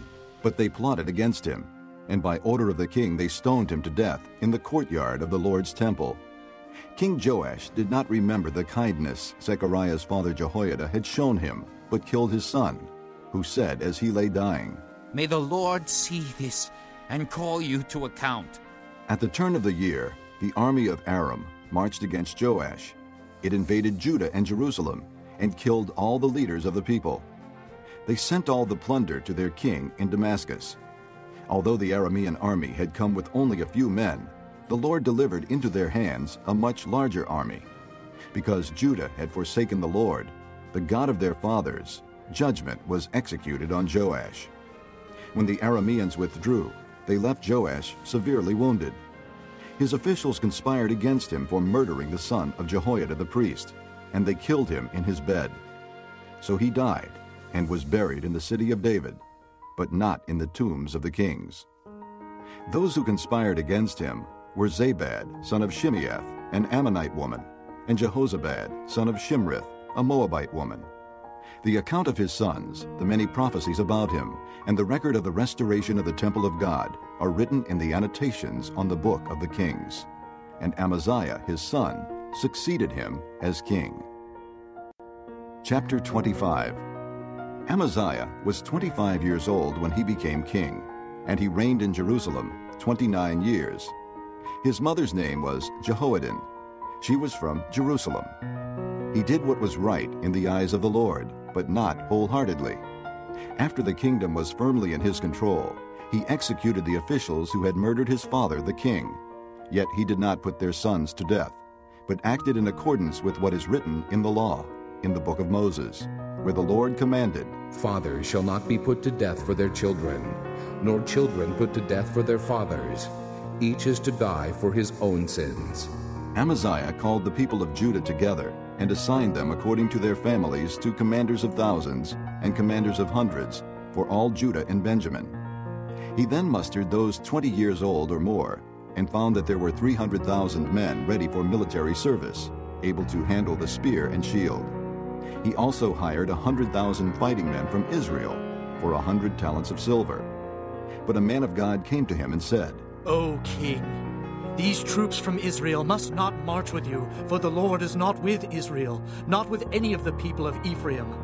Even if you go and fight courageously in battle, God will overthrow you before the enemy, for God has the power to help or to overthrow. Amaziah asked the man of God, But what about the 100 talents I paid for these Israelite troops? The man of God replied, The Lord can give you much more than that. So Amaziah dismissed the troops who had come to him from Ephraim and sent them home. They were furious with Judah and left for home in a great rage. Amaziah then marshaled his strength and led his army to the valley of Salt, where he killed 10,000 men of Seir. The army of Judah also captured 10,000 men alive, took them to the top of a cliff, and threw them down so that all were dashed to pieces. Meanwhile, the troops that Amaziah had sent back and had not allowed to take part in the war raided Judean towns from Samaria to Beth-horon. They killed 3,000 people and carried off great quantities of plunder. When Amaziah returned from slaughtering the Edomites, he brought back the gods of the people of Seir. He set them up as his own gods, bowed down to them, and burned sacrifices to them. The anger of the Lord burned against Amaziah, and he sent a prophet to him who said, Why do you consult this people's gods, which could not save their own people from your hand? While he was still speaking, the king said to him, Have we appointed you an adviser to the king? Stop! Why be struck down? So the prophet stopped, but said, I know that God has determined to destroy you, because you have done this and have not listened to my counsel. After Amaziah, king of Judah, consulted his advisers, he sent this challenge to Jehoash, son of Jehoahaz, the son of Jehu, king of Israel. Come, meet me face to face. But Jehoash, king of Israel, replied to Amaziah, king of Judah, A thistle in Lebanon sent a message to a cedar in Lebanon. Give your daughter to my son in marriage. Then a wild beast in Lebanon came along and trampled the thistle underfoot. You say to yourself that you have defeated Edom, and now you are arrogant and proud. But stay at home. Why ask for trouble and cause your own downfall and that of Judah also? Amaziah, however, would not listen, for God so worked that he might hand them over to Jehoash, because they sought the gods of Edom. So Jehoash, king of Israel, attacked. He and Amaziah, king of Judah, faced each other at Beth-shemesh in Judah. Judah was routed by Israel, and every man fled to his home. Jehoash, king of Israel, captured Amaziah, king of Judah, the son of Joash, the son of Ahaziah, at Beth-shemesh. Then Jehoash brought him to Jerusalem and broke down the wall of Jerusalem from the Ephraim gate to the corner gate, a section about 600 feet long. He took all the gold and silver and all the articles found in the temple of God that had been in the care of Obed-Edom, together with the palace treasures and the hostages, and returned to Samaria. Amaziah, son of Joash, king of Judah, lived for 15 years after the death of Jehoash, son of Jehoahaz, king of Israel. As for the other events of Amaziah's reign, from beginning to end, are they not written in the book of the kings of Judah and Israel? From the time that Amaziah turned away from following the Lord, they conspired against him in Jerusalem, and he fled to Lachish. But they sent men after him to Lachish, and killed him there. He was brought back by horse, and was buried with his fathers in the city of Judah. Chapter 26. Then all the people of Judah took Uzziah, who was 16 years old, and made him king in place of his father Amaziah. He was the one who rebuilt Elath, and restored it to Judah after Amaziah rested with his fathers. Uzziah was 16 years old when he became king, and he reigned in Jerusalem 52 years. His mother's name was Jechaliah. She was from Jerusalem. He did what was right in the eyes of the Lord, just as his father Amaziah had done. He sought God during the days of Zechariah, who instructed him in the fear of God. As long as he sought the Lord, God gave him success. He went to war against the Philistines and broke down the walls of Gath, Jabneh, and Ashdod. He then rebuilt towns near Ashdod and elsewhere among the Philistines. God helped him against the Philistines and against the Arabs who lived in Gurbaal, and against the Meunites. The Ammonites brought tribute to Uzziah, and his fame spread as far as the border of Egypt, because he had become very powerful. Uzziah built towers in Jerusalem at the corner gate, at the valley gate, and at the angle of the wall, and he fortified them. He also built towers in the desert and dug many cisterns, because he had much livestock in the foothills and in the plain. He had people working his fields and vineyards in the hills and in the fertile lands, for he loved the soil. Uzziah had a well-trained army, ready to go out by divisions according to their numbers, as mustered by Jael, the secretary, and Maaseiah, the officer under the direction of Hananiah, one of the royal officials. The total number of family leaders over the fighting men was 2,600. Under their command was an army of 307,500 men trained for war, a powerful force to support the king against his enemies. Uzziah provided shields, spears, helmets, coats of armor, bows, and sling stones for the entire army. In Jerusalem, he made machines designed by skillful men for use on the towers and on the corner defenses to shoot arrows and hurl large stones. His fame spread far and wide, for he was greatly helped until he became powerful. But after Uzziah became powerful, his pride led to his downfall. He was unfaithful to the Lord his God, and entered the temple of the Lord to burn incense on the altar of incense. Azariah the priest, with 80 other courageous priests of the Lord, followed him in. They confronted him and said, "It is not right for you, Uzziah, to burn incense to the Lord. That is for the priests, the descendants of Aaron, who have been consecrated to burn incense. Leave the sanctuary, for you have been unfaithful, and you will not be honored by the Lord God." Uzziah, who had a censer in his hand ready to burn incense, became angry. While he was raging at the priests in their presence before the incense altar in the Lord's temple, leprosy broke out on his forehead. When Azariah the chief priest and all the other priests looked at him, they saw that he had leprosy on his forehead. So they hurried him out. Indeed, he himself was eager to leave, because the Lord had afflicted him. King Uzziah had leprosy until the day he died. He lived in a separate house, leprous and excluded from the temple of the Lord. Jotham, his son, had charge of the palace and governed the people of the land. The other events of Uzziah's reign, from beginning to end, are recorded by the prophet Isaiah, son of Amoz. Uzziah rested with his fathers and was buried near them in a field for burial that belonged to the kings, for people said, "He had leprosy." And Jotham his son succeeded him as king. Chapter 27. Jotham was 25 years old when he became king, and he reigned in Jerusalem 16 years.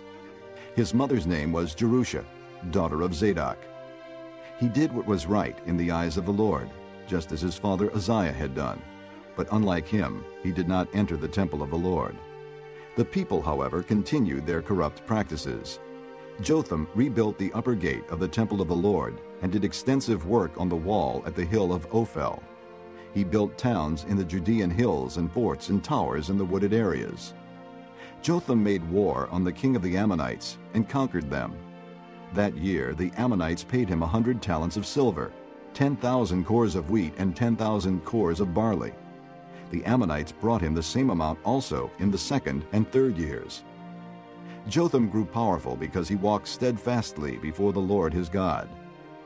The other events in Jotham's reign, including all his wars and the other things he did, are written in the book of the kings of Israel and Judah. He was 25 years old when he became king, and he reigned in Jerusalem 16 years. Jotham rested with his fathers and was buried in the city of David, and Ahaz, his son, succeeded him as king. Chapter 28. Ahaz was 20 years old when he became king, and he reigned in Jerusalem 16 years. Unlike David his father, he did not do what was right in the eyes of the Lord.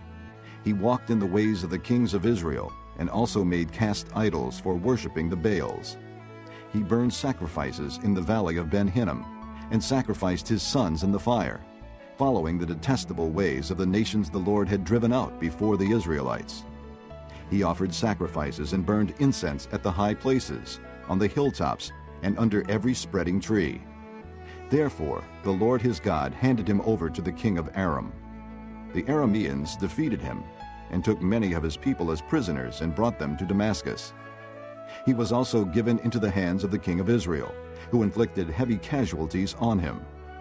In one day, Pekah, son of Remaliah, killed 120,000 soldiers in Judah, because Judah had forsaken the Lord, the God of their fathers. Zichri, an Ephraimite warrior, killed Maaseiah, the king's son, Azrikam, the officer in charge of the palace, and Elkanah, second to the king. The Israelites took captive from their kinsmen 200,000 wives, sons, and daughters. They also took a great deal of plunder, which they carried back to Samaria. But a prophet of the Lord named Oded was there, and he went out to meet the army when it returned to Samaria.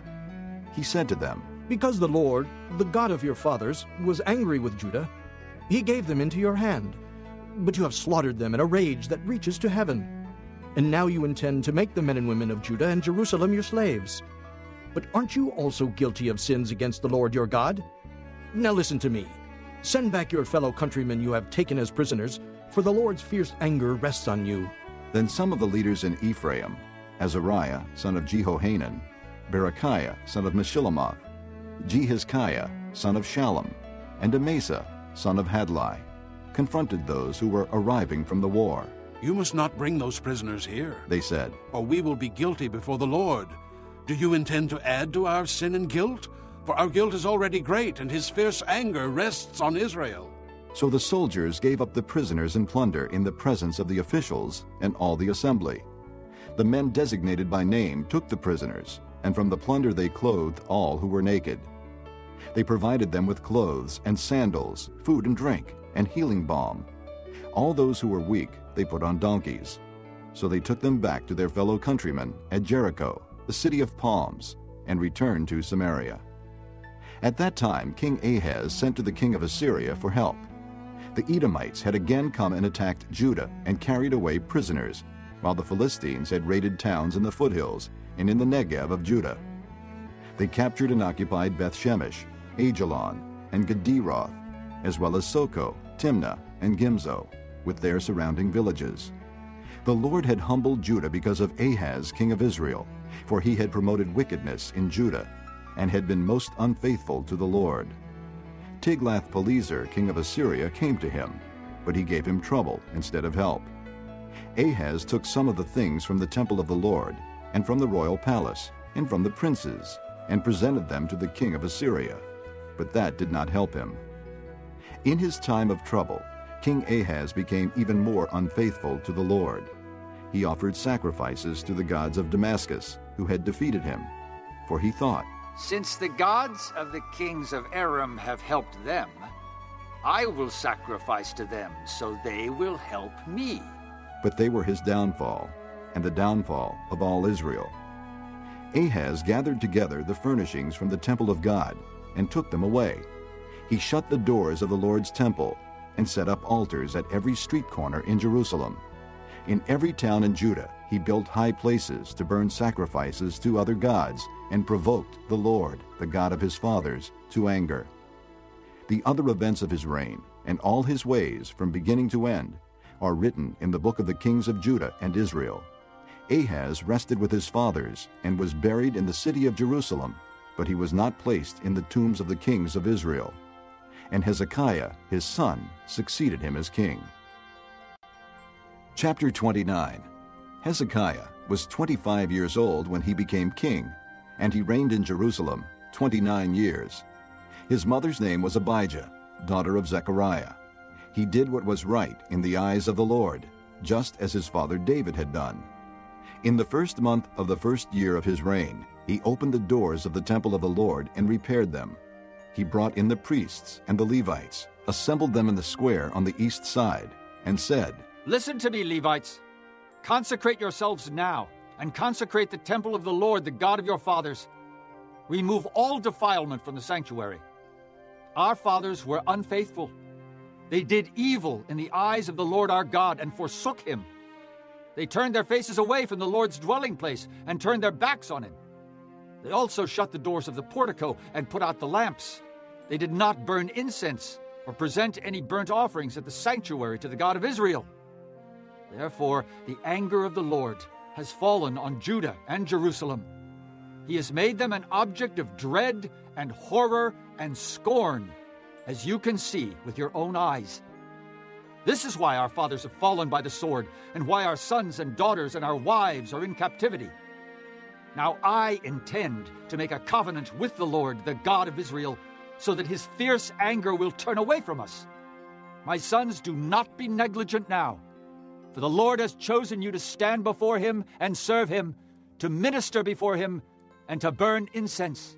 Then these Levites set to work, from the Kohathites, Mahath, son of Amasai, and Joel, son of Azariah, from the Merarites, Kish, son of Abdi, and Azariah, son of Jehalalel, from the Gershonites, Joah, son of Zimmah, and Eden, son of Joah, from the descendants of Elizaphan, Shimri, and Jael, from the descendants of Asaph, Zechariah, and Mattaniah, from the descendants of Heman, Jehiel, and Shimei, from the descendants of Jeduthun, Shemaiah, and Uzziel.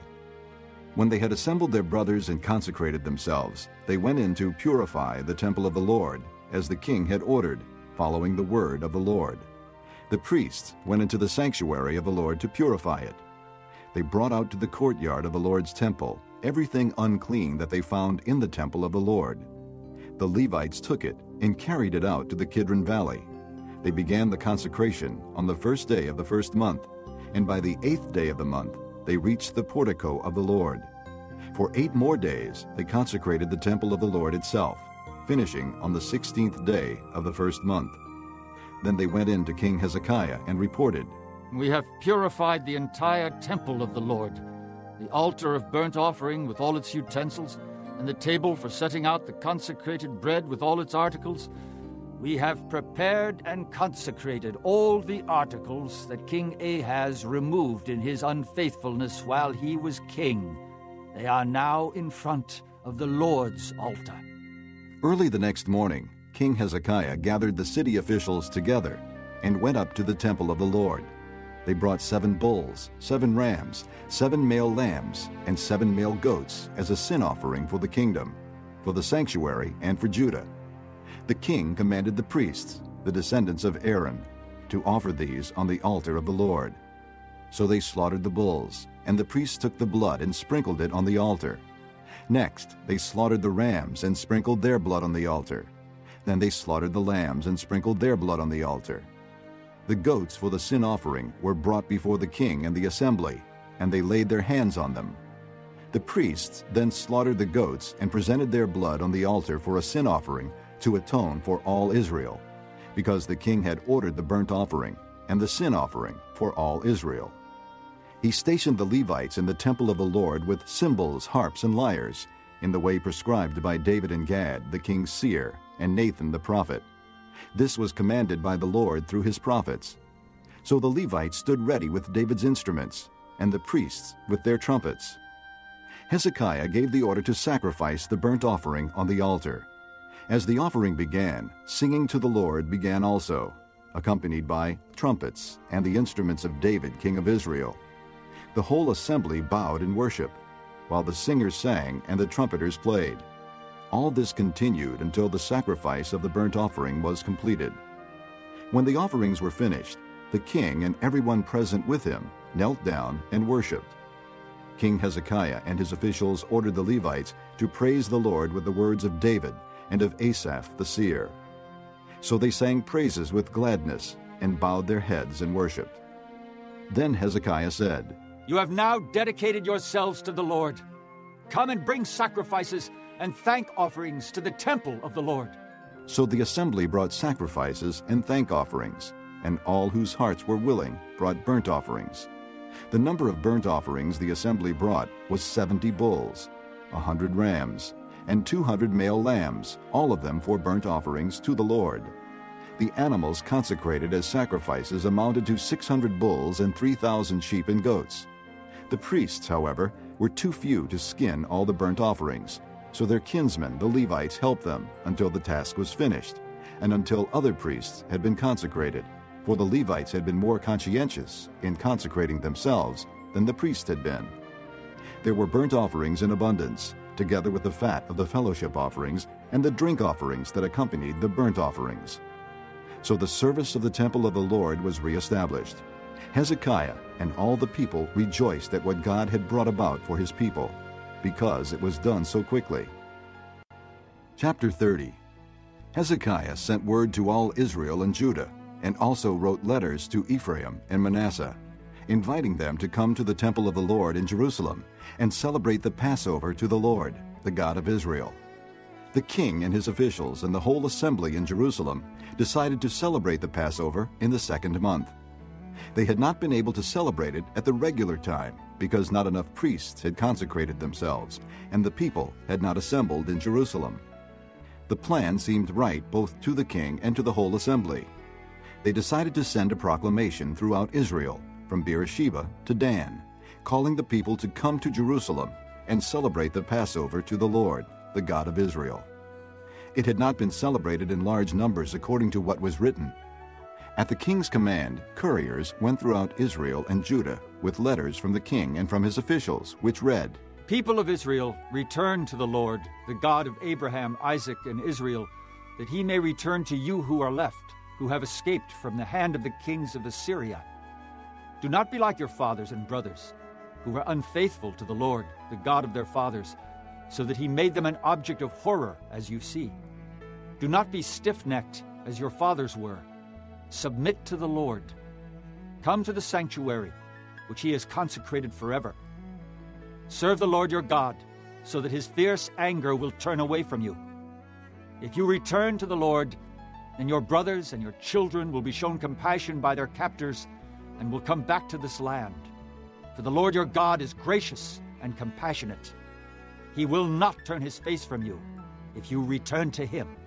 The couriers went from town to town in Ephraim and Manasseh, as far as Zebulun. But the people scorned and ridiculed them. Nevertheless, some men of Asher, Manasseh, and Zebulun humbled themselves and went to Jerusalem. Also in Judah, the hand of God was on the people to give them unity of mind, to carry out what the king and his officials had ordered, following the word of the Lord. A very large crowd of people assembled in Jerusalem to celebrate the Feast of Unleavened Bread in the second month. They removed the altars in Jerusalem and cleared away the incense altars and threw them into the Kidron Valley. They slaughtered the Passover lamb on the 14th day of the second month. The priests and the Levites were ashamed and consecrated themselves and brought burnt offerings to the temple of the Lord. Then they took up their regular positions as prescribed in the law of Moses, the man of God. The priests sprinkled the blood handed to them by the Levites. Since many in the crowd had not consecrated themselves, the Levites had to kill the Passover lambs for all those who were not ceremonially clean and could not consecrate their lambs to the Lord.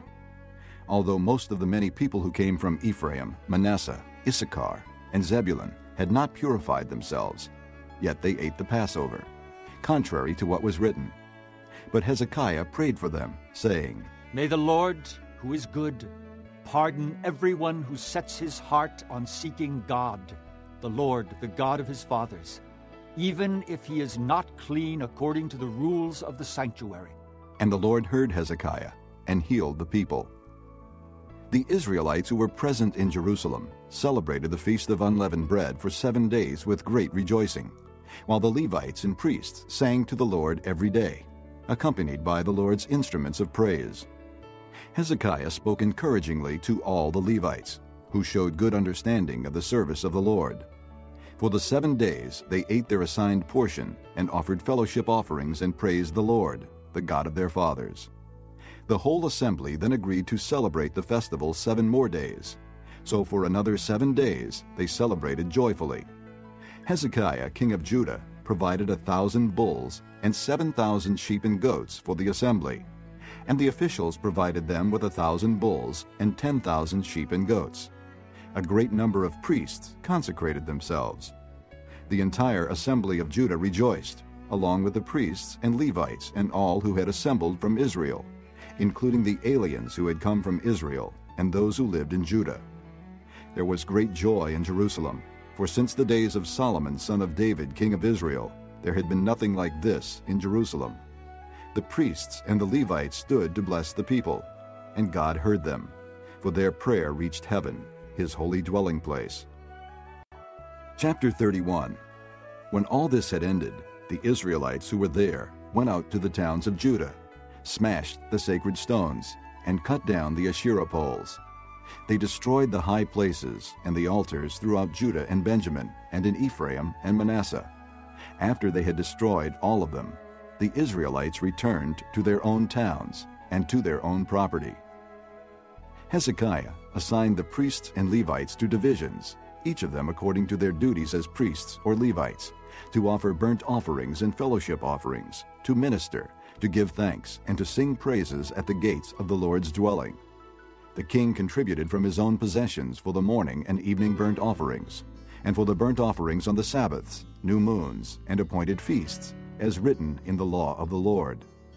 He ordered the people living in Jerusalem to give the portion due the priests and Levites, so they could devote themselves to the law of the Lord. As soon as the order went out, the Israelites generously gave the first fruits of their grain, new wine, oil, and honey, and all that the fields produced. They brought a great amount, a tithe of everything. The men of Israel and Judah, who lived in the towns of Judah, also brought a tithe of their herds and flocks, and a tithe of the holy things dedicated to the Lord their God, and they piled them in heaps. They began doing this in the 3rd month, and finished in the 7th month. When Hezekiah and his officials came and saw the heaps, they praised the Lord and blessed his people Israel. Hezekiah asked the priests and Levites about the heaps, and Azariah, the chief priest from the family of Zadok, answered, "Since the people began to bring their contributions to the temple of the Lord, we have had enough to eat and plenty to spare, because the Lord has blessed his people, and this great amount is left over." Hezekiah gave orders to prepare storerooms in the temple of the Lord, and this was done. Then they faithfully brought in the contributions, tithes, and dedicated gifts. Conaniah, a Levite, was in charge of these things, and his brother Shimei was next in rank. Jehiel, Azaziah, Nahath, Asahel, Jeremoth, Jozabad, Eliel, Ismachiah, Mahath, and Benaiah were supervisors under Conaniah and Shimei his brother, by appointment of King Hezekiah, and Azariah, the official in charge of the temple of God. Kori, son of Imnah the Levite, keeper of the east gate, was in charge of the freewill offerings given to God, distributing the contributions made to the Lord, and also the consecrated gifts. Eden, Miniamin, Jeshua, Shemaiah, Amariah, and Shechaniah assisted him faithfully in the towns of the priests, distributing to their fellow priests according to their divisions, old and young alike. In addition, they distributed to the males 3 years old or more, whose names were in the genealogical records, all who would enter the temple of the Lord to perform the daily duties of their various tasks, according to their responsibilities and their divisions. And they distributed to the priests enrolled by their families in the genealogical records, and likewise to the Levites 20 years old or more, according to their responsibilities and their divisions. They included all the little ones, the wives, and the sons and daughters of the whole community listed in these genealogical records, for they were faithful in consecrating themselves. As for the priests, the descendants of Aaron, who lived on the farmlands around their towns or in any other towns, men were designated by name to distribute portions to every male among them, and to all who were recorded in the genealogies of the Levites. This is what Hezekiah did throughout Judah, doing what was good and right and faithful before the Lord his God.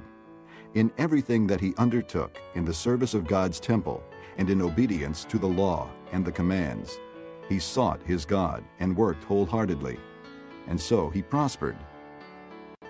Chapter 32. After all that Hezekiah had so faithfully done, Sennacherib, king of Assyria, came and invaded Judah. He laid siege to the fortified cities, thinking to conquer them for himself. When Hezekiah saw that Sennacherib had come and that he intended to make war on Jerusalem, he consulted with his officials and military staff about blocking off the water from the springs outside the city, and they helped him. A large force of men assembled, and they blocked all the springs and the stream that flowed through the land.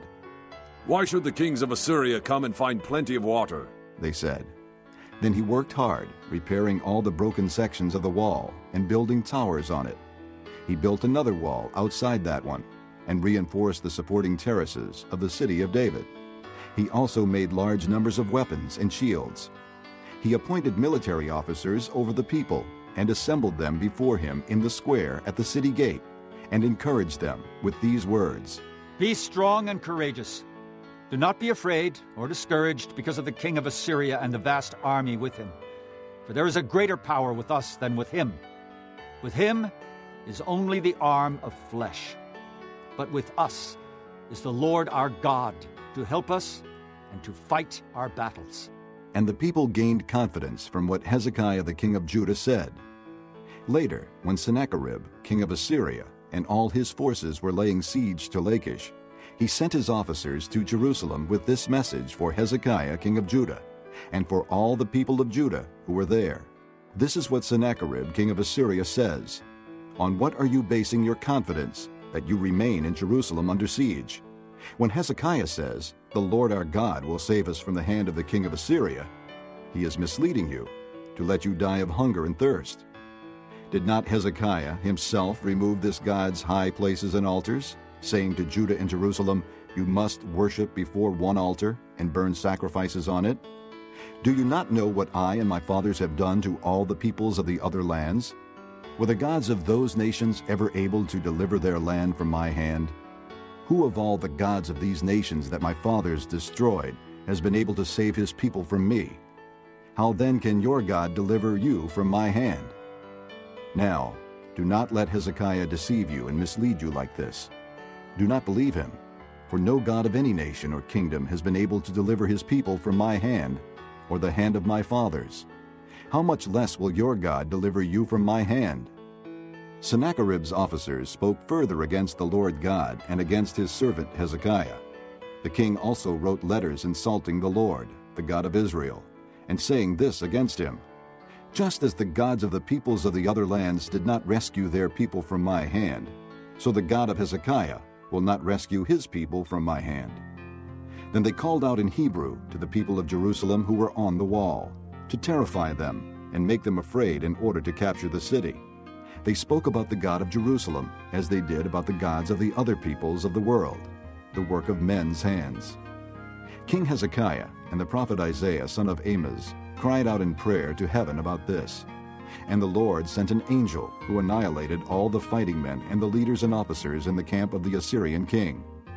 So he withdrew to his own land in disgrace. And when he went into the temple of his God, some of his sons cut him down with the sword. So the Lord saved Hezekiah and the people of Jerusalem from the hand of Sennacherib king of Assyria, and from the hand of all others. He took care of them on every side. Many brought offerings to Jerusalem for the Lord, and valuable gifts for Hezekiah, king of Judah.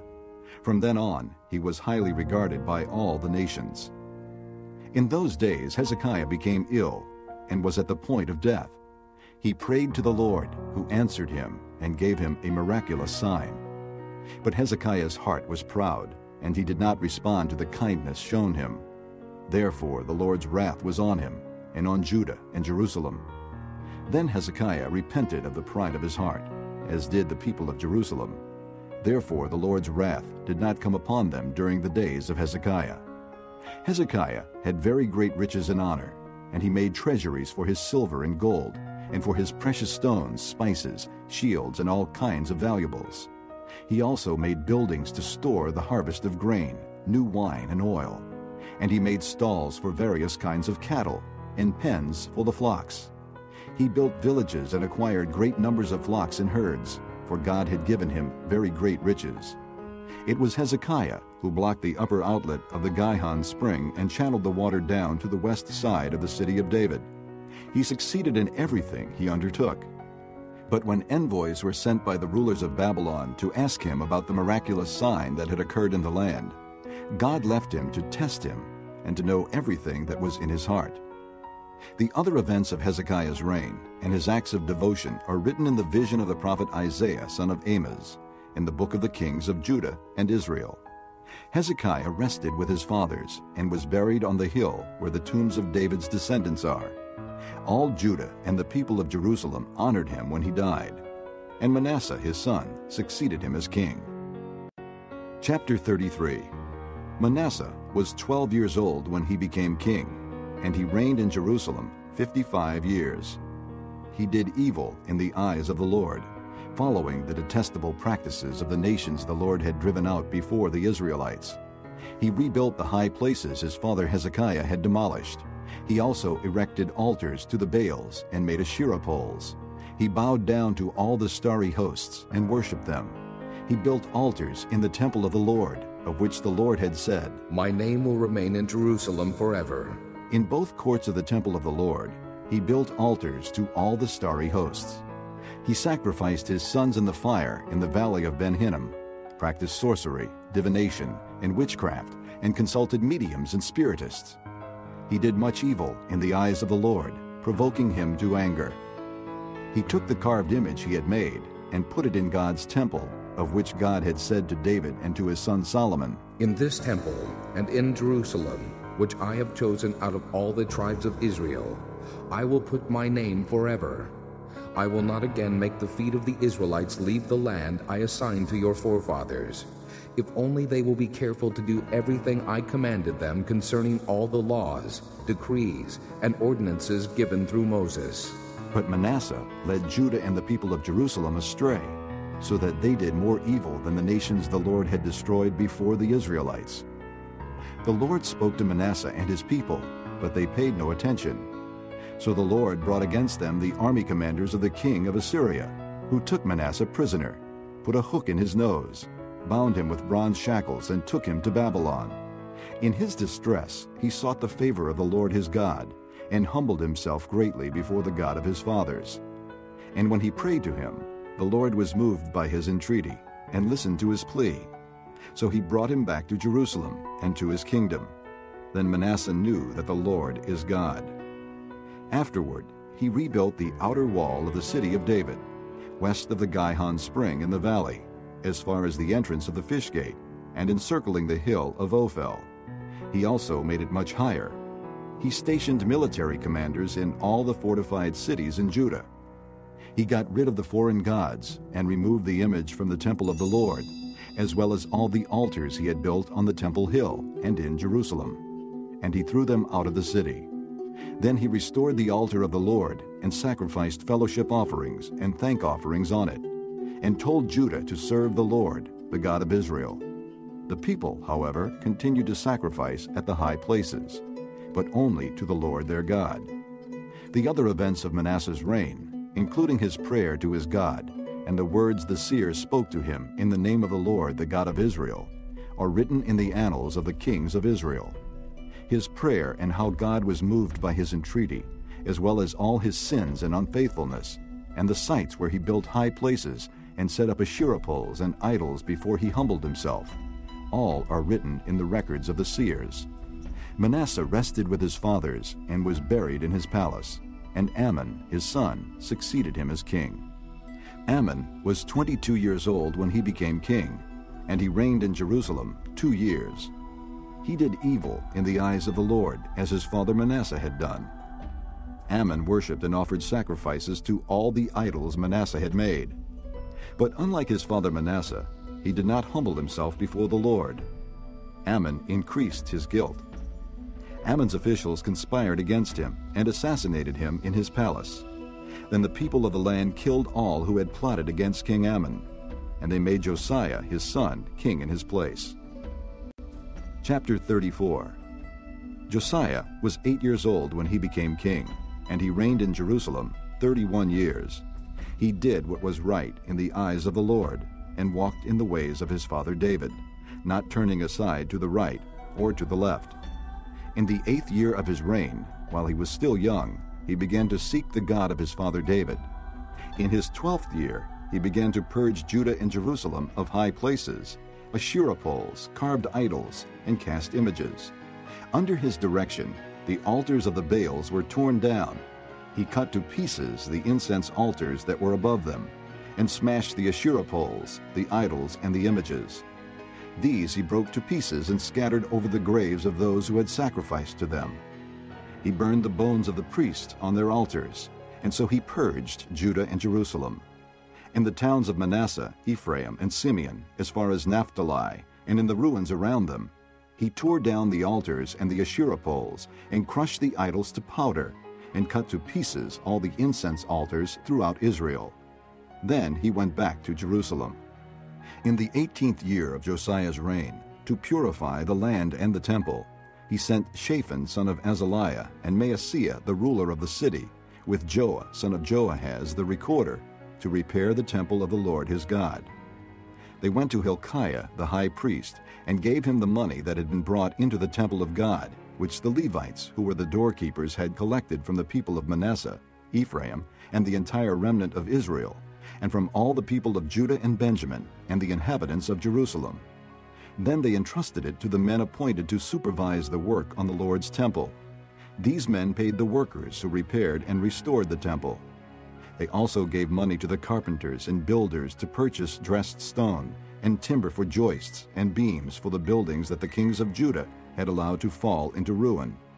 The men did the work faithfully. Over them to direct them were Jahath and Obadiah, Levites descended from Merari, and Zechariah, and Meshullam, descended from Kohath. The Levites, all who were skilled in playing musical instruments, had charge of the laborers and supervised all the workers from job to job. Some of the Levites were secretaries, scribes, and doorkeepers. While they were bringing out the money that had been taken into the temple of the Lord, Hilkiah the priest found the book of the law of the Lord that had been given through Moses. Hilkiah said to Shaphan the secretary, "I have found the book of the law in the temple of the Lord." He gave it to Shaphan.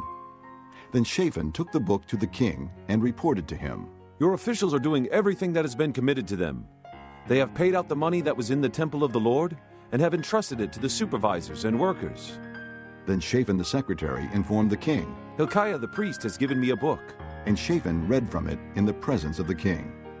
When the king heard the words of the law, he tore his robes. He gave these orders to Hilkiah, Ahikam son of Shaphan, Abdon son of Micah, Shaphan the secretary, and Isaiah the king's attendant. "Go and inquire of the Lord for me, and for the remnant in Israel and Judah, about what is written in this book that has been found. Great is the Lord's anger that is poured out on us, because our fathers have not kept the word of the Lord. They have not acted in accordance with all that is written in this book."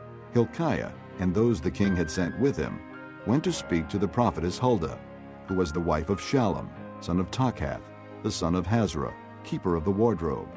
She lived in Jerusalem, in the 2nd district. She said to them, "This is what the Lord, the God of Israel, says. Tell the man who sent you to me, this is what the Lord says. I am going to bring disaster on this place and its people.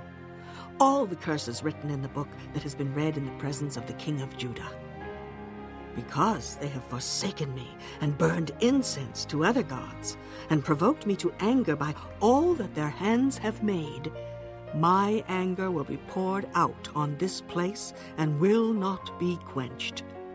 Tell the king of Judah, who sent you to inquire of the Lord, this is what the Lord, the God of Israel, says concerning the words you heard. Because your heart was responsive, and you humbled yourself before God when you heard what he spoke against this place and its people, and because you humbled yourself before me and tore your robes and wept in my presence, I have heard you, declares the Lord. Now I will gather you to your fathers, and you will be buried in peace. Your eyes will not see all the disaster I am going to bring on this place and on those who live here." So they took her answer back to the king. Then the king called together all the elders of Judah and Jerusalem. He went up to the temple of the Lord with the men of Judah, the people of Jerusalem, the priests and the Levites, all the people from the least to the greatest. He read in their hearing all the words of the book of the covenant, which had been found in the temple of the Lord. The king stood by his pillar and renewed the covenant in the presence of the Lord, to follow the Lord and keep his commands, regulations, and decrees with all his heart and all his soul, and to obey the words of the covenant written in this book. Then he had everyone in Jerusalem and Benjamin pledge themselves to it. The people of Jerusalem did this in accordance with the covenant of God, the God of their fathers. Josiah removed all the detestable idols from all the territory belonging to the Israelites, and he had all who were present in Israel serve the Lord their God. As long as he lived, they did not fail to follow the Lord. the God of their fathers. Chapter 35. Josiah celebrated the Passover to the Lord in Jerusalem, and the Passover lamb was slaughtered on the 14th day of the first month. He appointed the priests to their duties and encouraged them in the service of the Lord's temple. He said to the Levites, who instructed all Israel and who had been consecrated to the Lord, "Put the sacred ark in the temple that Solomon, son of David, king of Israel, built. It is not to be carried about on your shoulders. Now serve the Lord your God and his people Israel. Prepare yourselves by families in your divisions, according to the directions written by David, king of Israel, and by his son Solomon. Stand in the holy place with a group of Levites for each subdivision of the families of your fellow countrymen, the lay people. Slaughter the Passover lambs, consecrate yourselves, and prepare the lambs for your fellow countrymen, doing what the Lord commanded through Moses." Josiah provided for all the lay people who were there a total of 30,000 sheep and goats for the Passover offerings, and also 3,000 cattle, all from the king's own possessions. His officials also contributed voluntarily to the people and the priests and Levites. Hilkiah, Zechariah, and Jehiel, the administrators of God's temple, gave the priests 2,600 Passover offerings and 300 cattle. Also Conaniah, along with Shemaiah and Nethanel, his brothers, and Hashabiah, Jael, and Jozabad, the leaders of the Levites, provided 5,000 Passover offerings and 500 head of cattle for the Levites. The service was arranged, and the priests stood in their places with the Levites in their divisions, as the king had ordered. The Passover lambs were slaughtered, and the priests sprinkled the blood handed to them, while the Levites skinned the animals. They set aside the burnt offerings to give them to the subdivisions of the families of the people to offer to the Lord, as is written in the book of Moses.